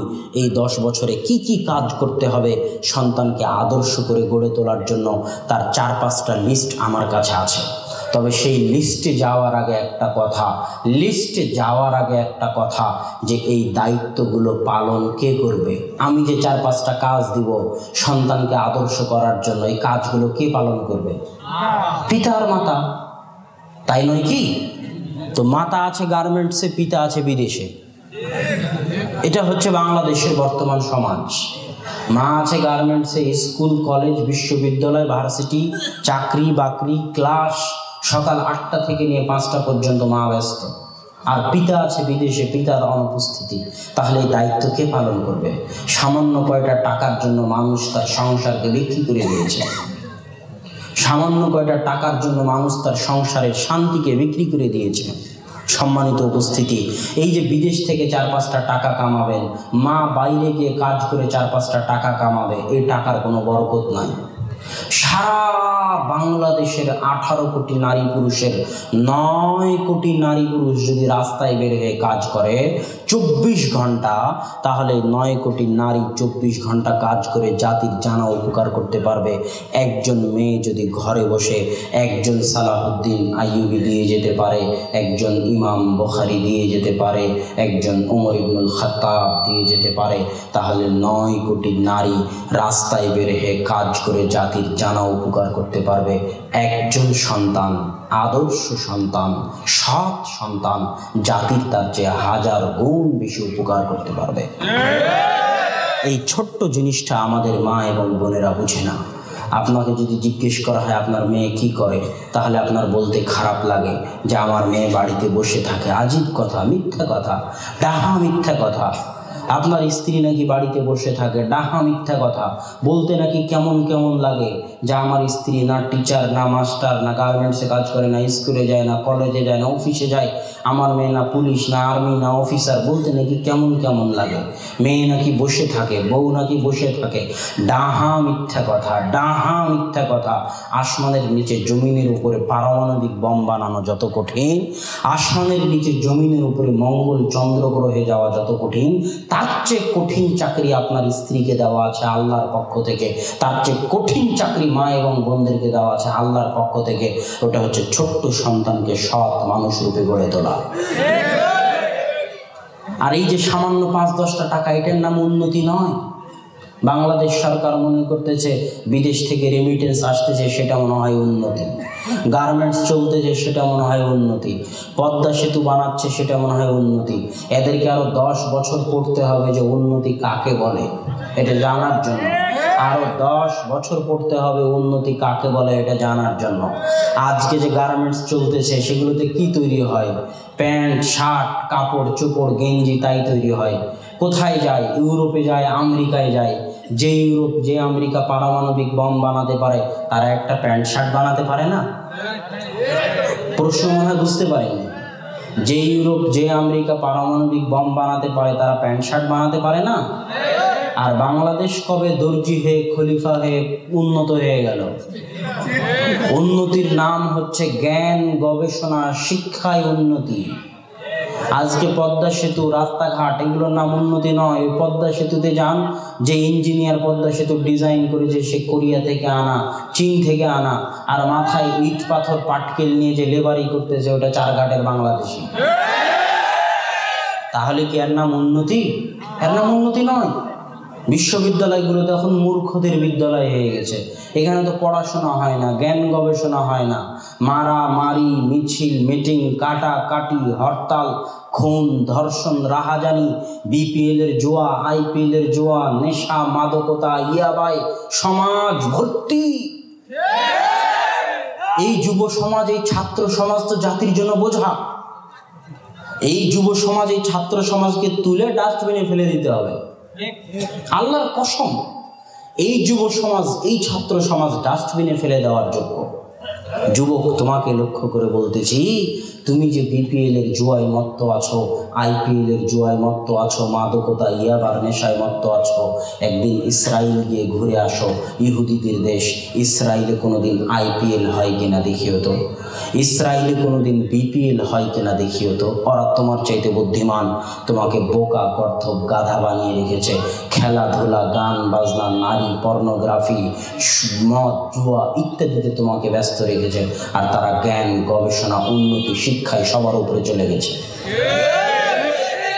অতএব যুবক, তোমাকে বুঝতে হবে উন্নতি কাকে বলে।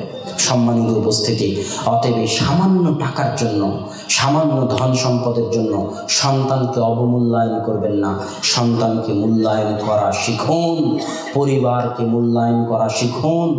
জন্ম দিতে পারলেই পিতা হওয়া যায় না, জন্ম দিতে পারলেই মা হওয়া যায় না। পাগলিও বাচ্চা জন্ম দিতে পারে। পিতা হতে হলে, মাতা হতে হলে দায়িত্ব পালন করা শিখতে হবে। পান্তা ভাত খেয়ে হলেও দায়িত্ব পালন করতে হবে। এবার পিতা এবং মাতাদের উদ্দেশ্যে যে কয়েকটা দায়িত্ব, 4-5টা দায়িত্ব বলে যাই। 1, সন্তানকে যদি সৎ ও আদর্শ করতে চান, তাহলে সন্তানের সম্পর্ক তৈরি করে দিন মসজিদের সাথে। কিসের সাথে? মসজিদের সাথে। মসজিদের সাথে সম্পর্ক ছাড়া আদর্শ পরিবার গঠন সম্ভব নয়। দলিল, আল্লাহ সুবহানাহু ওয়া তাআলা কোরআনে বলতেছেন, ওয়াতাহির বাইতিয়া লিত-তাইফিনা ওয়াল কাইমিন লিত-তাইফিনা ওয়াল কাইমিনা ওয়ার রুকআইস সুজুদ। আল্লাহ সুবহানাহু ওয়া তাআলা কোরআনে ইব্রাহিমকে ডেকে বলতেছেন, ইব্রাহিম হচ্ছে আবুল আম্বিয়া, নবীদের পিতা।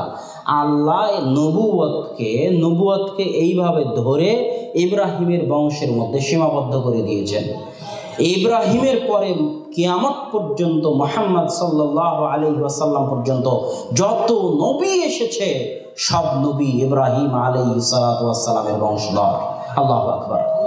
এই জন্য ইব্রাহিমকে বলা হয় আবুল আম্বিয়া।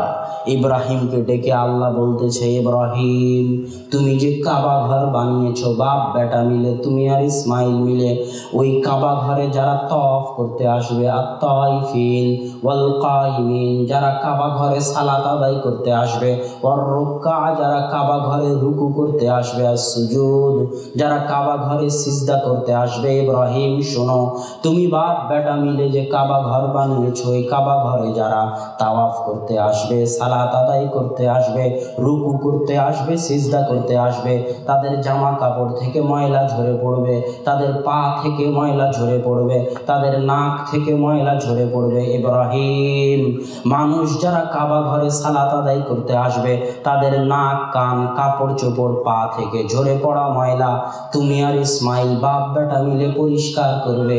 আল্লাহু আকবার। কে মানুষের ময়লা পরিষ্কার করবে? কে? ইব্রাহিম ও ইসমাইল। কাবা ঘর ঝাড়ু কে দিবে? ইব্রাহিম ও ইসমাইল। কাবা ঘরের মেঝে কে মুছবে? ইব্রাহিম ও ইসমাইল। আর আজকের চেয়ারম্যান মেম্বার মসজিদের খাদেমকে গিয়ে ধমক দেয়। এখন না হয় গণতন্ত্র নামক এই জঘন্য নীতির কারণে চোর, ডাকাত, লুচ্চাদের ভোটে তাদের মধ্যে আর একজন চোর চেয়ারম্যান মেম্বার এমপি হয়ে গেছে। কিন্তু যেই দিন এই গণতন্ত্র থাকবে না, যেই দিন ইসলামী খেলাফা আসবে, সেই দিন মসজিদই হবে সব কিছু। আল্লাহ রাসূলের যুগে কোর্ট কাচারি, কোর্টও মসজিদ, মাদ্রাসাও মসজিদ, বিবাহের কমিউনিটি সেন্টারও মসজিদ। মসজিদই সব কিছু, মসজিদের ইমামই সব কিছু। সম্মানিত উপস্থিতি, এটা বুঝাতে গিয়ে আমি বলে থাকি, আপনাদের চারঘাটে যেমন আওয়ামী লীগ, বিএনপি সংগঠন আছে না নাই, আমি বলি ইসলামও তেমনই একটি সংগঠন। ইসলাম নামক সংগঠনের নেতা মুহাম্মদ সাল্লাল্লাহু আলাইহি ওয়াসাল্লাম। সব দলের কেন্দ্রীয় কার্যালয় আছে, ইসলামের কেন্দ্রীয় কার্যালয় মদিনা। মদিনা থেকে বের হয়েছে, মদিনায় ফিরে যাবে, আল্লাহ রাসূল বলে গেছেন। সব দলের জন্যই ইয়ানত দিতে হয়, চাঁদা দিতে হয়। ইসলাম নামক সংগঠনের সদস্য থাকতে হলে বছরে একবার যাকাত দিতেই হবে, আপনি বাধ্য দিতে, না হলে ইসলাম নামক সংগঠনের সদস্য থাকতে পারবেন না। অন্য দলের যেমন প্রশিক্ষণ কর্মশালা আছে, তেমন ইসলামের প্রশিক্ষণ কর্মশালা আছে মাসব্যাপী। লোভ, লালসা, হিংসা, তাকওয়া, পরহেজগারিতা প্রবৃত্তির অনুসরণ থেকে বেঁচে থাকার প্রশিক্ষণ মাসব্যাপী। রমাজানের সিয়াম। যদি ইসলাম নামক সংগঠনের সদস্য থাকতে চান, এই প্রশিক্ষণে আপনাকে অংশগ্রহণ করতেই হবে। তাবলিগ জামাত নামক সংগঠনের বার্ষিক সম্মেলন আছে, টঙ্গীর তাবলিগ ইজতেমা। আওয়ামী লীগ, বিএনপিরও বার্ষিক কাউন্সিল সম্মেলন আছে, তেমন ইসলামেরও বার্ষিক সম্মেলন আছে। ইসলাম নামক এই সংগঠনের সদস্য থাকতে হলে, আর যদি সামর্থ্য থাকে, টাকা থাকে, ক্ষমতা থাকে, তাহলে জীবনে একবার হলেও ওই সম্মেলনে হাজিরা দিতে হবে, তার নাম হজ। ঠিক যেমন আওয়ামী লীগ, বিএনপির চারঘাটে শাখা অফিস আছে, তেমনি ইসলামের শাখা অফিস আছে সারা পৃথিবীতে। ওই শাখা অফিসের নাম মসজিদ। ইসলাম নামক সংগঠনের সদস্য থাকতে চাইলে ইসলামের এই শাখা অফিসে দিনে 5 বার হাজিরা দিতে হবে। কথা বুঝাতে পারি? এটাই হলো জামাতবদ্ধ জীবনযাপনের দ্বিতীয় অর্থ। আপনি সমাজে থাকেন, মসজিদের পাশে থাকেন, কিন্তু 5 ওয়াক্ত সালাতে মসজিদে হাজিরা দেন না, মানে ইসলাম নামক জামাতবদ্ধ সংগঠনের আপনি বাইরে চলে গেছেন। বুঝাতে পারিনি মনে হয়। এটা হলো ইসলামের শাখা অফিস। 5 ওয়াক্ত সালাতে এখানে হাজিরা দিতে হবে। যদি হাজিরা না দেন, তাহলে আপনি জামাতবদ্ধ জীবনযাপনের বাইরে চলে গেছেন। বলছিলাম, জাতিকে, সন্তানকে সৎ করতে চাইলে আপনার সন্তান মিষ্টির দোকানের রাস্তা চিনে, বিপিএল এর জুয়ার রাস্তা চিনে, আইপিএল এর জুয়ার রাস্তা চিনে, কিন্তু মসজিদের রাস্তা চিনে না। সন্তানকে মসজিদের সাথে সম্পর্ক তৈরি করে দিতে হবে। পৃথিবীর সর্বশ্রেষ্ঠ 4 জন নারীর একজন মারিয়াম আলাইহিস সালাতু ওয়াস সালাম, যখন তার পেটে সন্তান হলো, তখন তিনি আল্লাহকে বলছেন, আল্লাহ, সন্তান নিয়ে কেমনে মানুষের সামনে যাব? আল্লাহ বললেন, তুমি মানুষের সামনে যাও, মানুষ যদি তোমাকে জিজ্ঞেস করে তুমি কথা বলবে না, আমি তারপরে দেখে নিব। মারিয়াম আলাইহিস সালাতু ওয়াস সালাম জনসমাজে আসলেন, তখন মানুষ মারিয়ামকে বলতেছে, মা কানা আবুকি ইমরা সাউইন, মারিয়াম তোমার পিতা তো ব্যভিচারী ছিল না। মা কানাত উম্মুকি বাগিয়া, মারিয়াম তোমার মা তো ব্যভিচারিণী ছিল না। মারিয়াম তোমার বাপ জেনাকার ছিল না, তোমার মা জেনাকারিণী ছিল না। তুমি পেটের কোলের এই সন্তান কাকে হাজির করে নিয়ে এসেছো? তখন মারিয়াম আশারাত ইলাইহি, মারিয়াম কোলের ওই সন্তানের দিকে ইশারা করতেছে। তখন জনগণ বলতেছে, কাইফা নুকাল্লিমু মান কানা ফিল মাহদি সাবিয়া, কোলে যে বাচ্চা আছে, কোলের বাচ্চার সাথে কেমনে কথা বলবো, মজাক করো নাকি, ঠাট্টা করো নাকি? তখন কোল থেকে বাচ্চা বলতেছে, ইন্নী আব্দুল্লাহ আতানিয়াল কিতাব ওয়া জাআলানি নাবিয়্যা, আমি আল্লাহর বান্দা, আমার নাম ঈসা বিন মারিয়াম, আল্লাহ আমাকে কিতাব দিয়েছে, আল্লাহ আমাকে নবী করে পাঠিয়েছে। আল্লাহু আকবার। যেই মায়ের পবিত্রতার বর্ণনা তার সন্তান তার কোলে দিয়েছে, সেই মা মারিয়াম আলাইহা সালাতু ওয়াস সালামের কাজ, পেশা ছিল বাইতুল মাকদিস ঝাড়ু দেওয়া। আল্লাহু আকবার। আমি যদি বুঝাতে না পারি তাহলে আমি ব্যর্থ। মারিয়াম আলাইহা সালাতু ওয়াস সালামের কাজ ছিল বাইতুল মাকদিস মুছা, বাইতুল মাকদিস পরিষ্কার করা। দুইটা আদর্শ পরিবারের বর্ণনা দিলাম, একটা মারিয়ামের পরিবার, একটা ইব্রাহিমের পরিবার। এই দুই আদর্শ পরিবারের কাজ ছিল মসজিদ পরিষ্কার করা। আপনিও যদি আদর্শ পরিবার গড়তে চান তাহলে পরিবার মিলে মসজিদের সাথে সম্পর্ক তৈরি করতে হবে। এই জন্য রাসূল সাল্লাল্লাহু আলাইহি ওয়াসাল্লাম বলেছেন, কঠিন কিয়ামতের মাঠে যখন কোনো ছায়া থাকবে না, সাবাতুন ইউযিল্লুহুমুল্লাহু ইয়াওমা লা যিল্লা ইল্লা যিল্লুহ, যখন কোনো ছায়া থাকবে না সেই দিন 7 শ্রেণীর মানুষকে আল্লাহ ছায়া দিবেন। তাদের একজন হচ্ছে কলবুহু মুআল্লাক বিল মসজিদ, যার অন্তর মসজিদের সাথে বাঁধা আছে, পরিবার মিলে মসজিদকে নিয়ে চিন্তা করে, মসজিদের লাইট নষ্ট হলো, ফ্যান ঠিক আছে কিনা, ফ্যান পরিষ্কার করতে হবে, মাদুর পরিষ্কার করতে হবে, মসজিদ ঝাড়ু দিতে হবে, মসজিদের কারেন্ট বিল দিতে হবে, পানির বিল দিতে হবে। নিজের বাড়ি যেমন মনে করে মসজিদকেও তেমন নিজের বাড়ি মনে করে, নিজের বাড়ির যেমন যত্ন নেয় মসজিদের তেমন যত্ন নেয়। আল্লাহ কিয়ামতের মাঠে তাকে কোনো মানুষকে ছায়া না দিলেও যে 7 শ্রেণীর মানুষকে ছায়া দিবেন তাদের মধ্যে সে একজন। আল্লাহু আকবার। সম্মানিত উপস্থিতি, অতএব আদর্শ পরিবার গড়ার প্রথম শর্ত মসজিদের সাথে সম্পর্ক তৈরি করতে হবে। 2, আপনার এই ছোট্ট কোলের বাচ্চা, ওই যে বসে আছে ছোট্ট কোলের বাচ্চা, যখন 10 বছর, 5 বছর, 6 বছর বয়সে বাড়ি থেকে বাইরে বের হবে, তখন বাইরে বের হলে দেখবে দুনিয়ার মানুষ কাদেরকে দাম দেয়, দেখবে দুনিয়ার মানুষ ক্রিকেটারকে দাম দেয়। একটা ক্রিকেটার একটা ছক্কা মারলে যা টাকা পায়, বিশ্ববিদ্যালয়ের ভিসিও সেই টাকা পায় না। বাইরে বের হলে দেখবে যে দুনিয়ার মানুষ ক্রিকেটারকে দাম দেয়। অ্যাডভার্টাইজ থেকে শুরু করে ঘর বাড়ি দেওয়াল সব কিছু খেলোয়াড়ের ছবিতে আর নায়ক নায়িকার ছবিতে ছেয়ে আছে। তখন ওই বাচ্চা মনে করবে এরাই মনে হয় দুনিয়ার দামি মানুষ, এরাই মনে হয় দুনিয়ার আদর্শ, এরাই মনে হয় দুনিয়ার মডেল।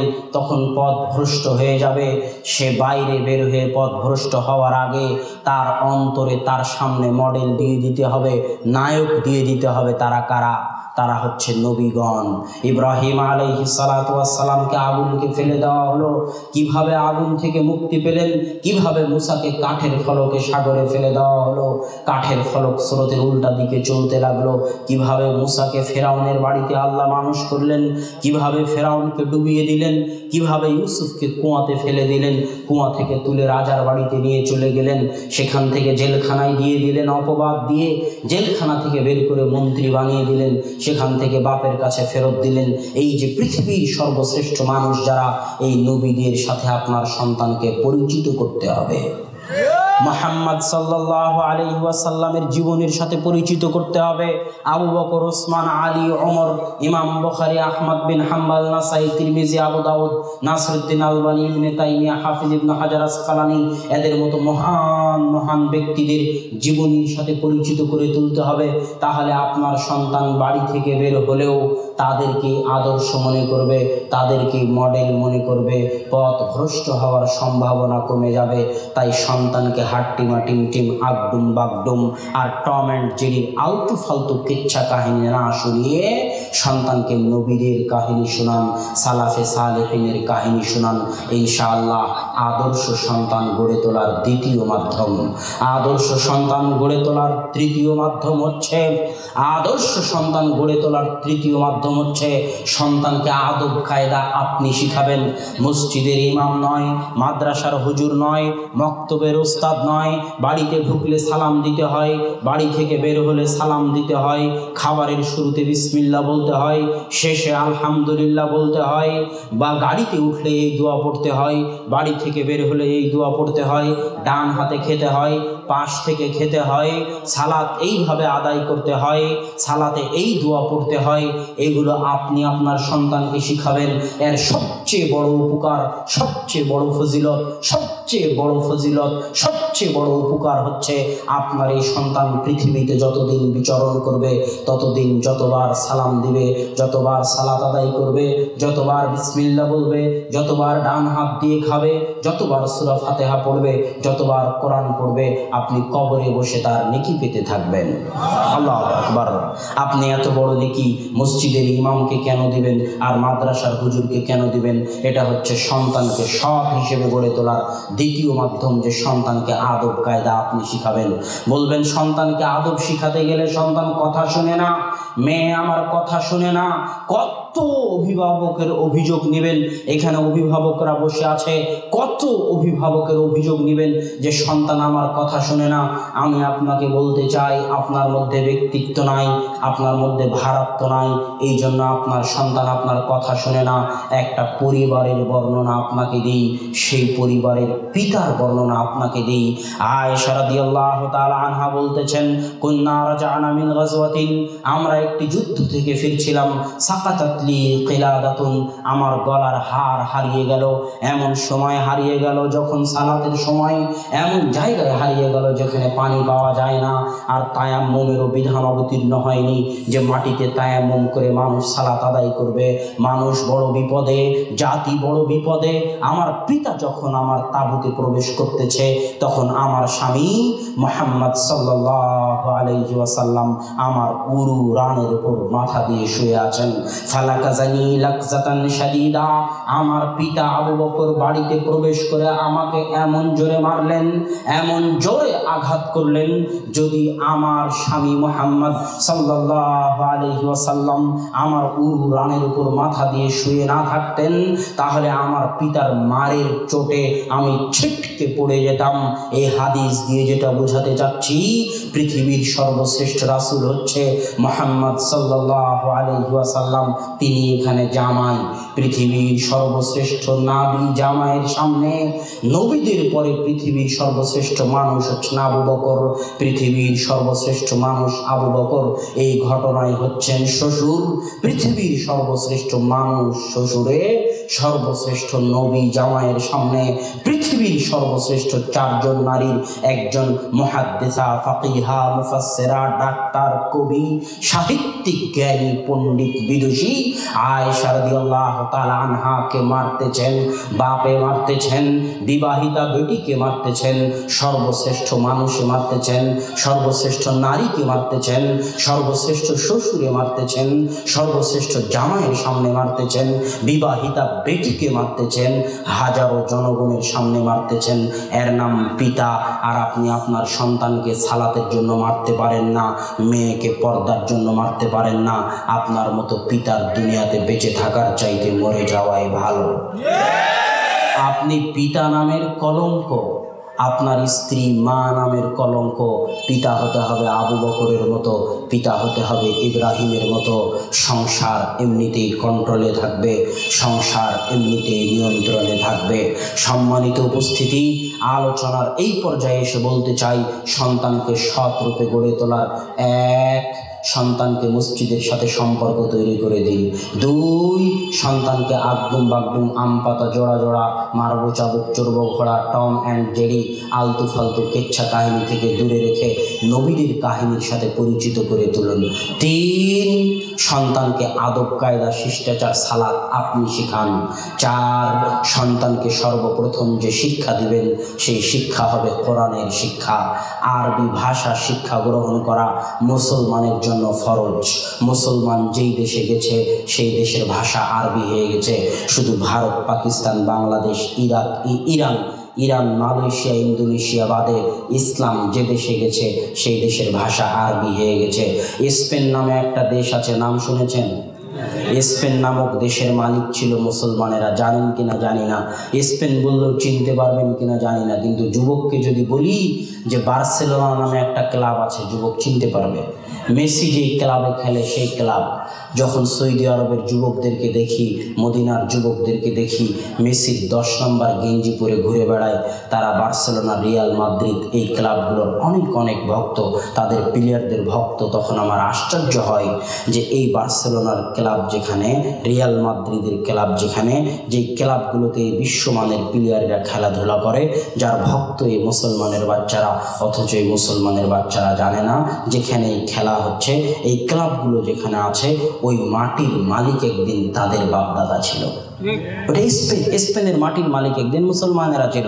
হাজারো দলিল পেশ করতে পারবো। তাফসিরে কুরতুবি নামে একটা তাফসির গ্রন্থ আছে, যার লেখক ইমাম কুরতুবি, আরবিতে বলা হয় কুরতুবা, ইংরেজিতে বলা হয় কর্ডোভা। তিনি স্পেনের ইমাম।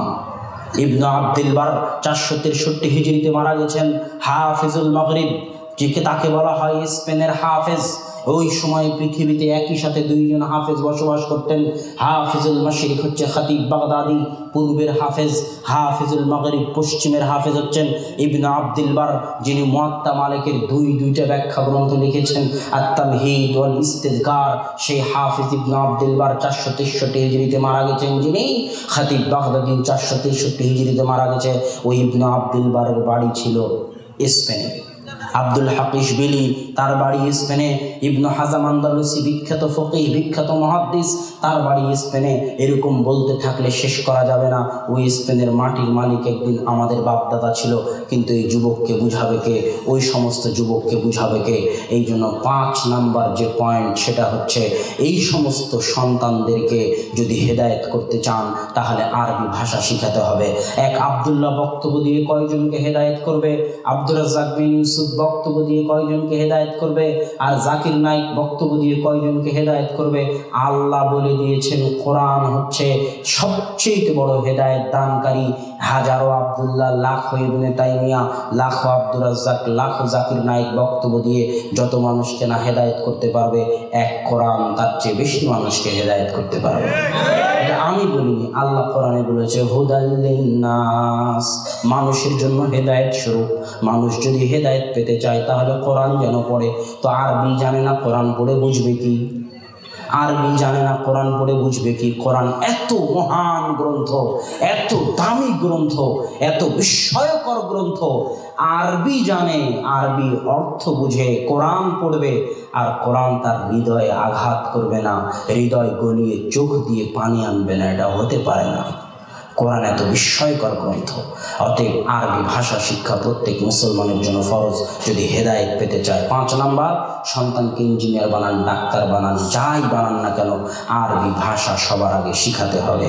আরবি ভাষা শিখানো ছাড়া, কোরআন পড়া শিখানো ছাড়া, কোরআন বুঝা শেখানো ছাড়া যে কোনো শিক্ষা হারাম, যে কোনো শিক্ষা হারাম, যে কোনো শিক্ষা হারাম। আমি ফতোয়া দিয়ে গেলাম, যদি অন্য শিক্ষা হালাল করতে চান, ইঞ্জিনিয়ারি হালাল করতে চান, ডাক্তারি হালাল করতে চান, বিজ্ঞানী হওয়া হালাল করতে চান, টেকনিক্যাল পড়া হালাল করতে চান, জেনারেল পড়া হালাল করতে চান, তাহলে সবার আগে কোরআন শিখতে হবে, কোরআন বুঝতে হবে। কোরআনের বুঝ এবং কোরআনের শিক্ষার পরেই অন্য শিক্ষা হালাল হবে, তার আগে নয়।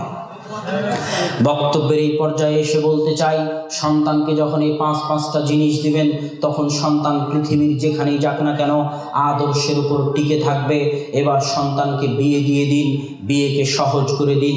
সন্তানের যখন বিবাহ হয়ে গেল, তখন গুরুত্বপূর্ণ 2টা কথা, আদর্শ পরিবারের জন্য গুরুত্বপূর্ণ 2টা কথা হচ্ছে, সন্তান যখন বিবাহ হয়ে গেল তখন বাড়িতে পর্দা রক্ষা করতে হবে। আপনার ভাইয়ের বউকে আপনি দেখতে পাবেন না, আপনার ভাইয়ের বউকে আপনার সামনে পর্দা করতে হবে। কেন?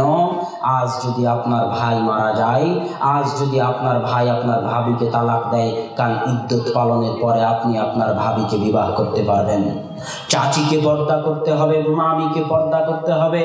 আজ যদি চাচা চাচিকে তালাক দেয়, মামা মামিকে তালাক দেয়, কাল ইদ্যত পালনের পরে ভাগ্নে মামিকে বিবাহ করতে পারে, ভাতিজার চাচিকে বিবাহ করতে পারে।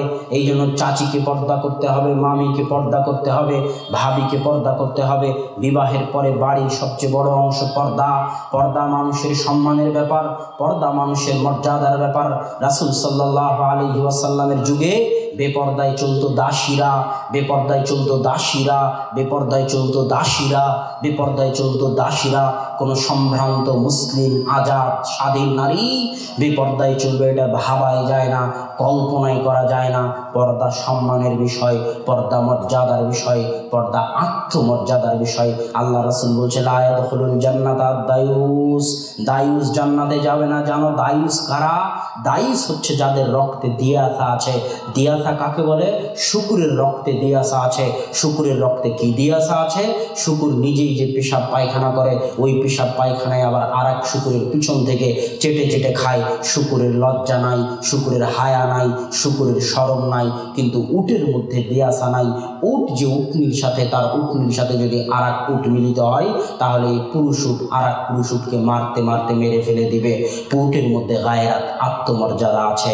আপনি যদি আপনার স্ত্রী বেপর্দা হয়ে চলে, মহারানা দিয়ে আপনি বিয়ে করেছেন, আপনার সামনে আপনার স্ত্রী আর একজনের সামনে হেসে হেসে কথা বলে, আপনার মেয়ে আপনার খেয়ে আপনার পরে আপনার বাড়িতে চলে প্রেমে লিপ্ত হয়, বেপর্দায় রাস্তাঘাটে চলাফেরা করে, এই সুযোগ যদি আপনি দেন, তাহলে দুইটার একটা হয়, আপনার রক্ত নাই, সব রক্ত শুকুরের রক্ত হয়ে গেছে, সব রক্ত পুজ হয়ে গেছে, সব রক্ত শুকুরের রক্ত হয়ে গেছে, সব রক্ত পুজ হয়ে গেছে।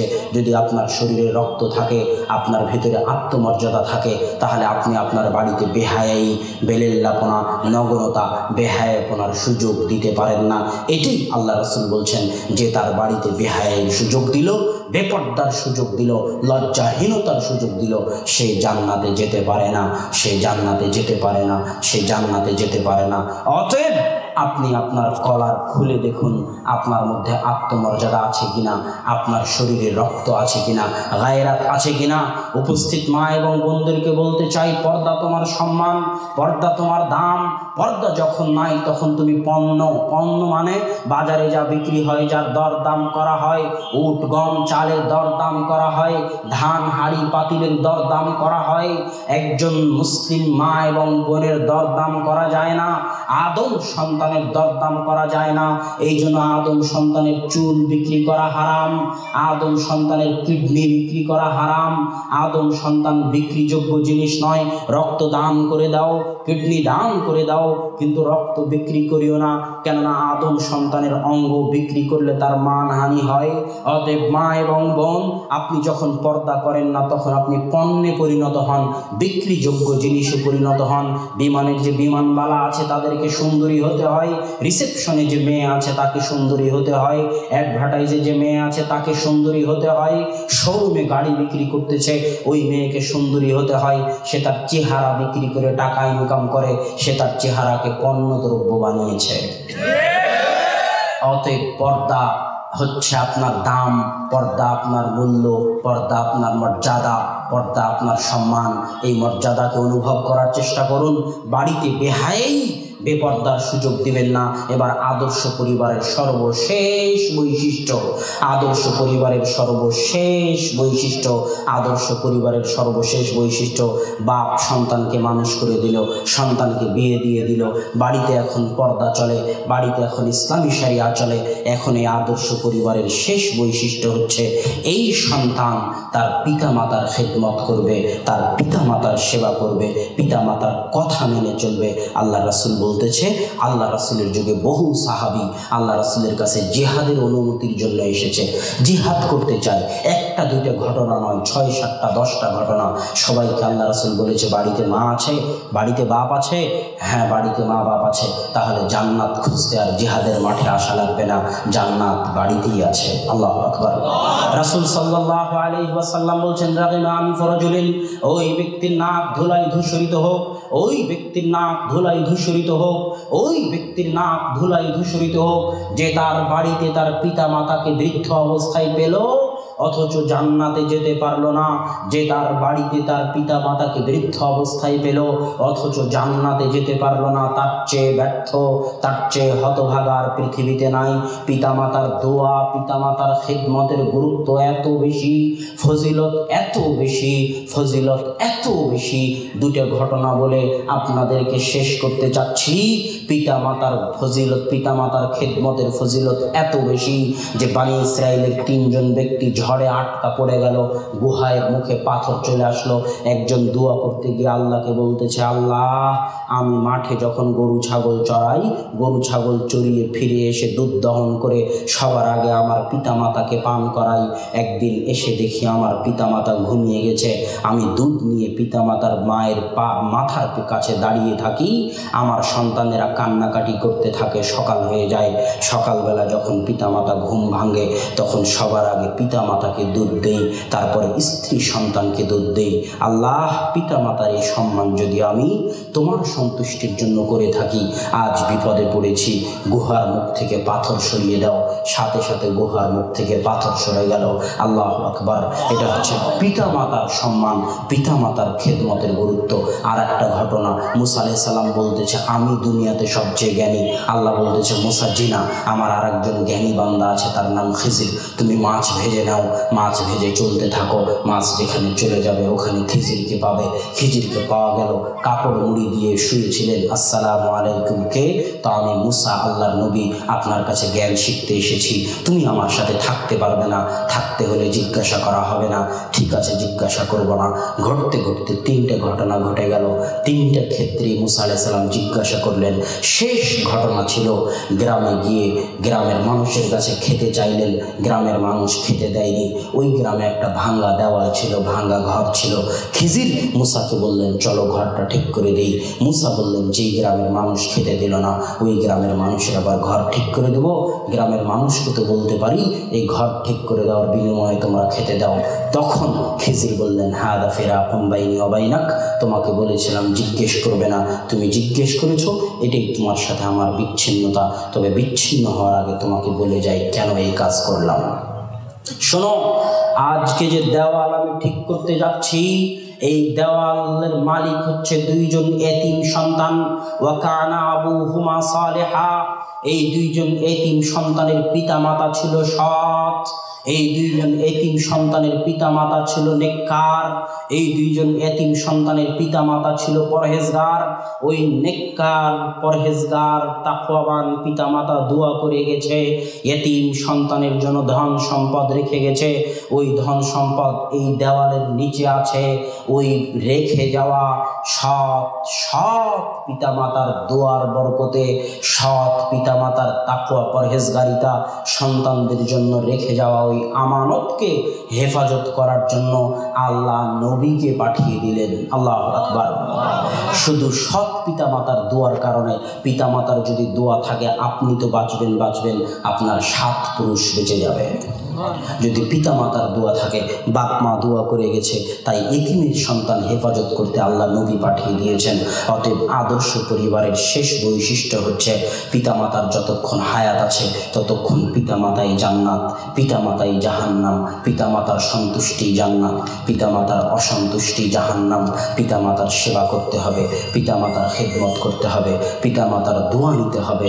আল্লাহ সুবহানাহু ওয়া তাআলা আমাদেরকে একটি আদর্শ পরিবার গড়ে তোলার তৌফিক দান করুক। আল্লাহুম্মা আমিন।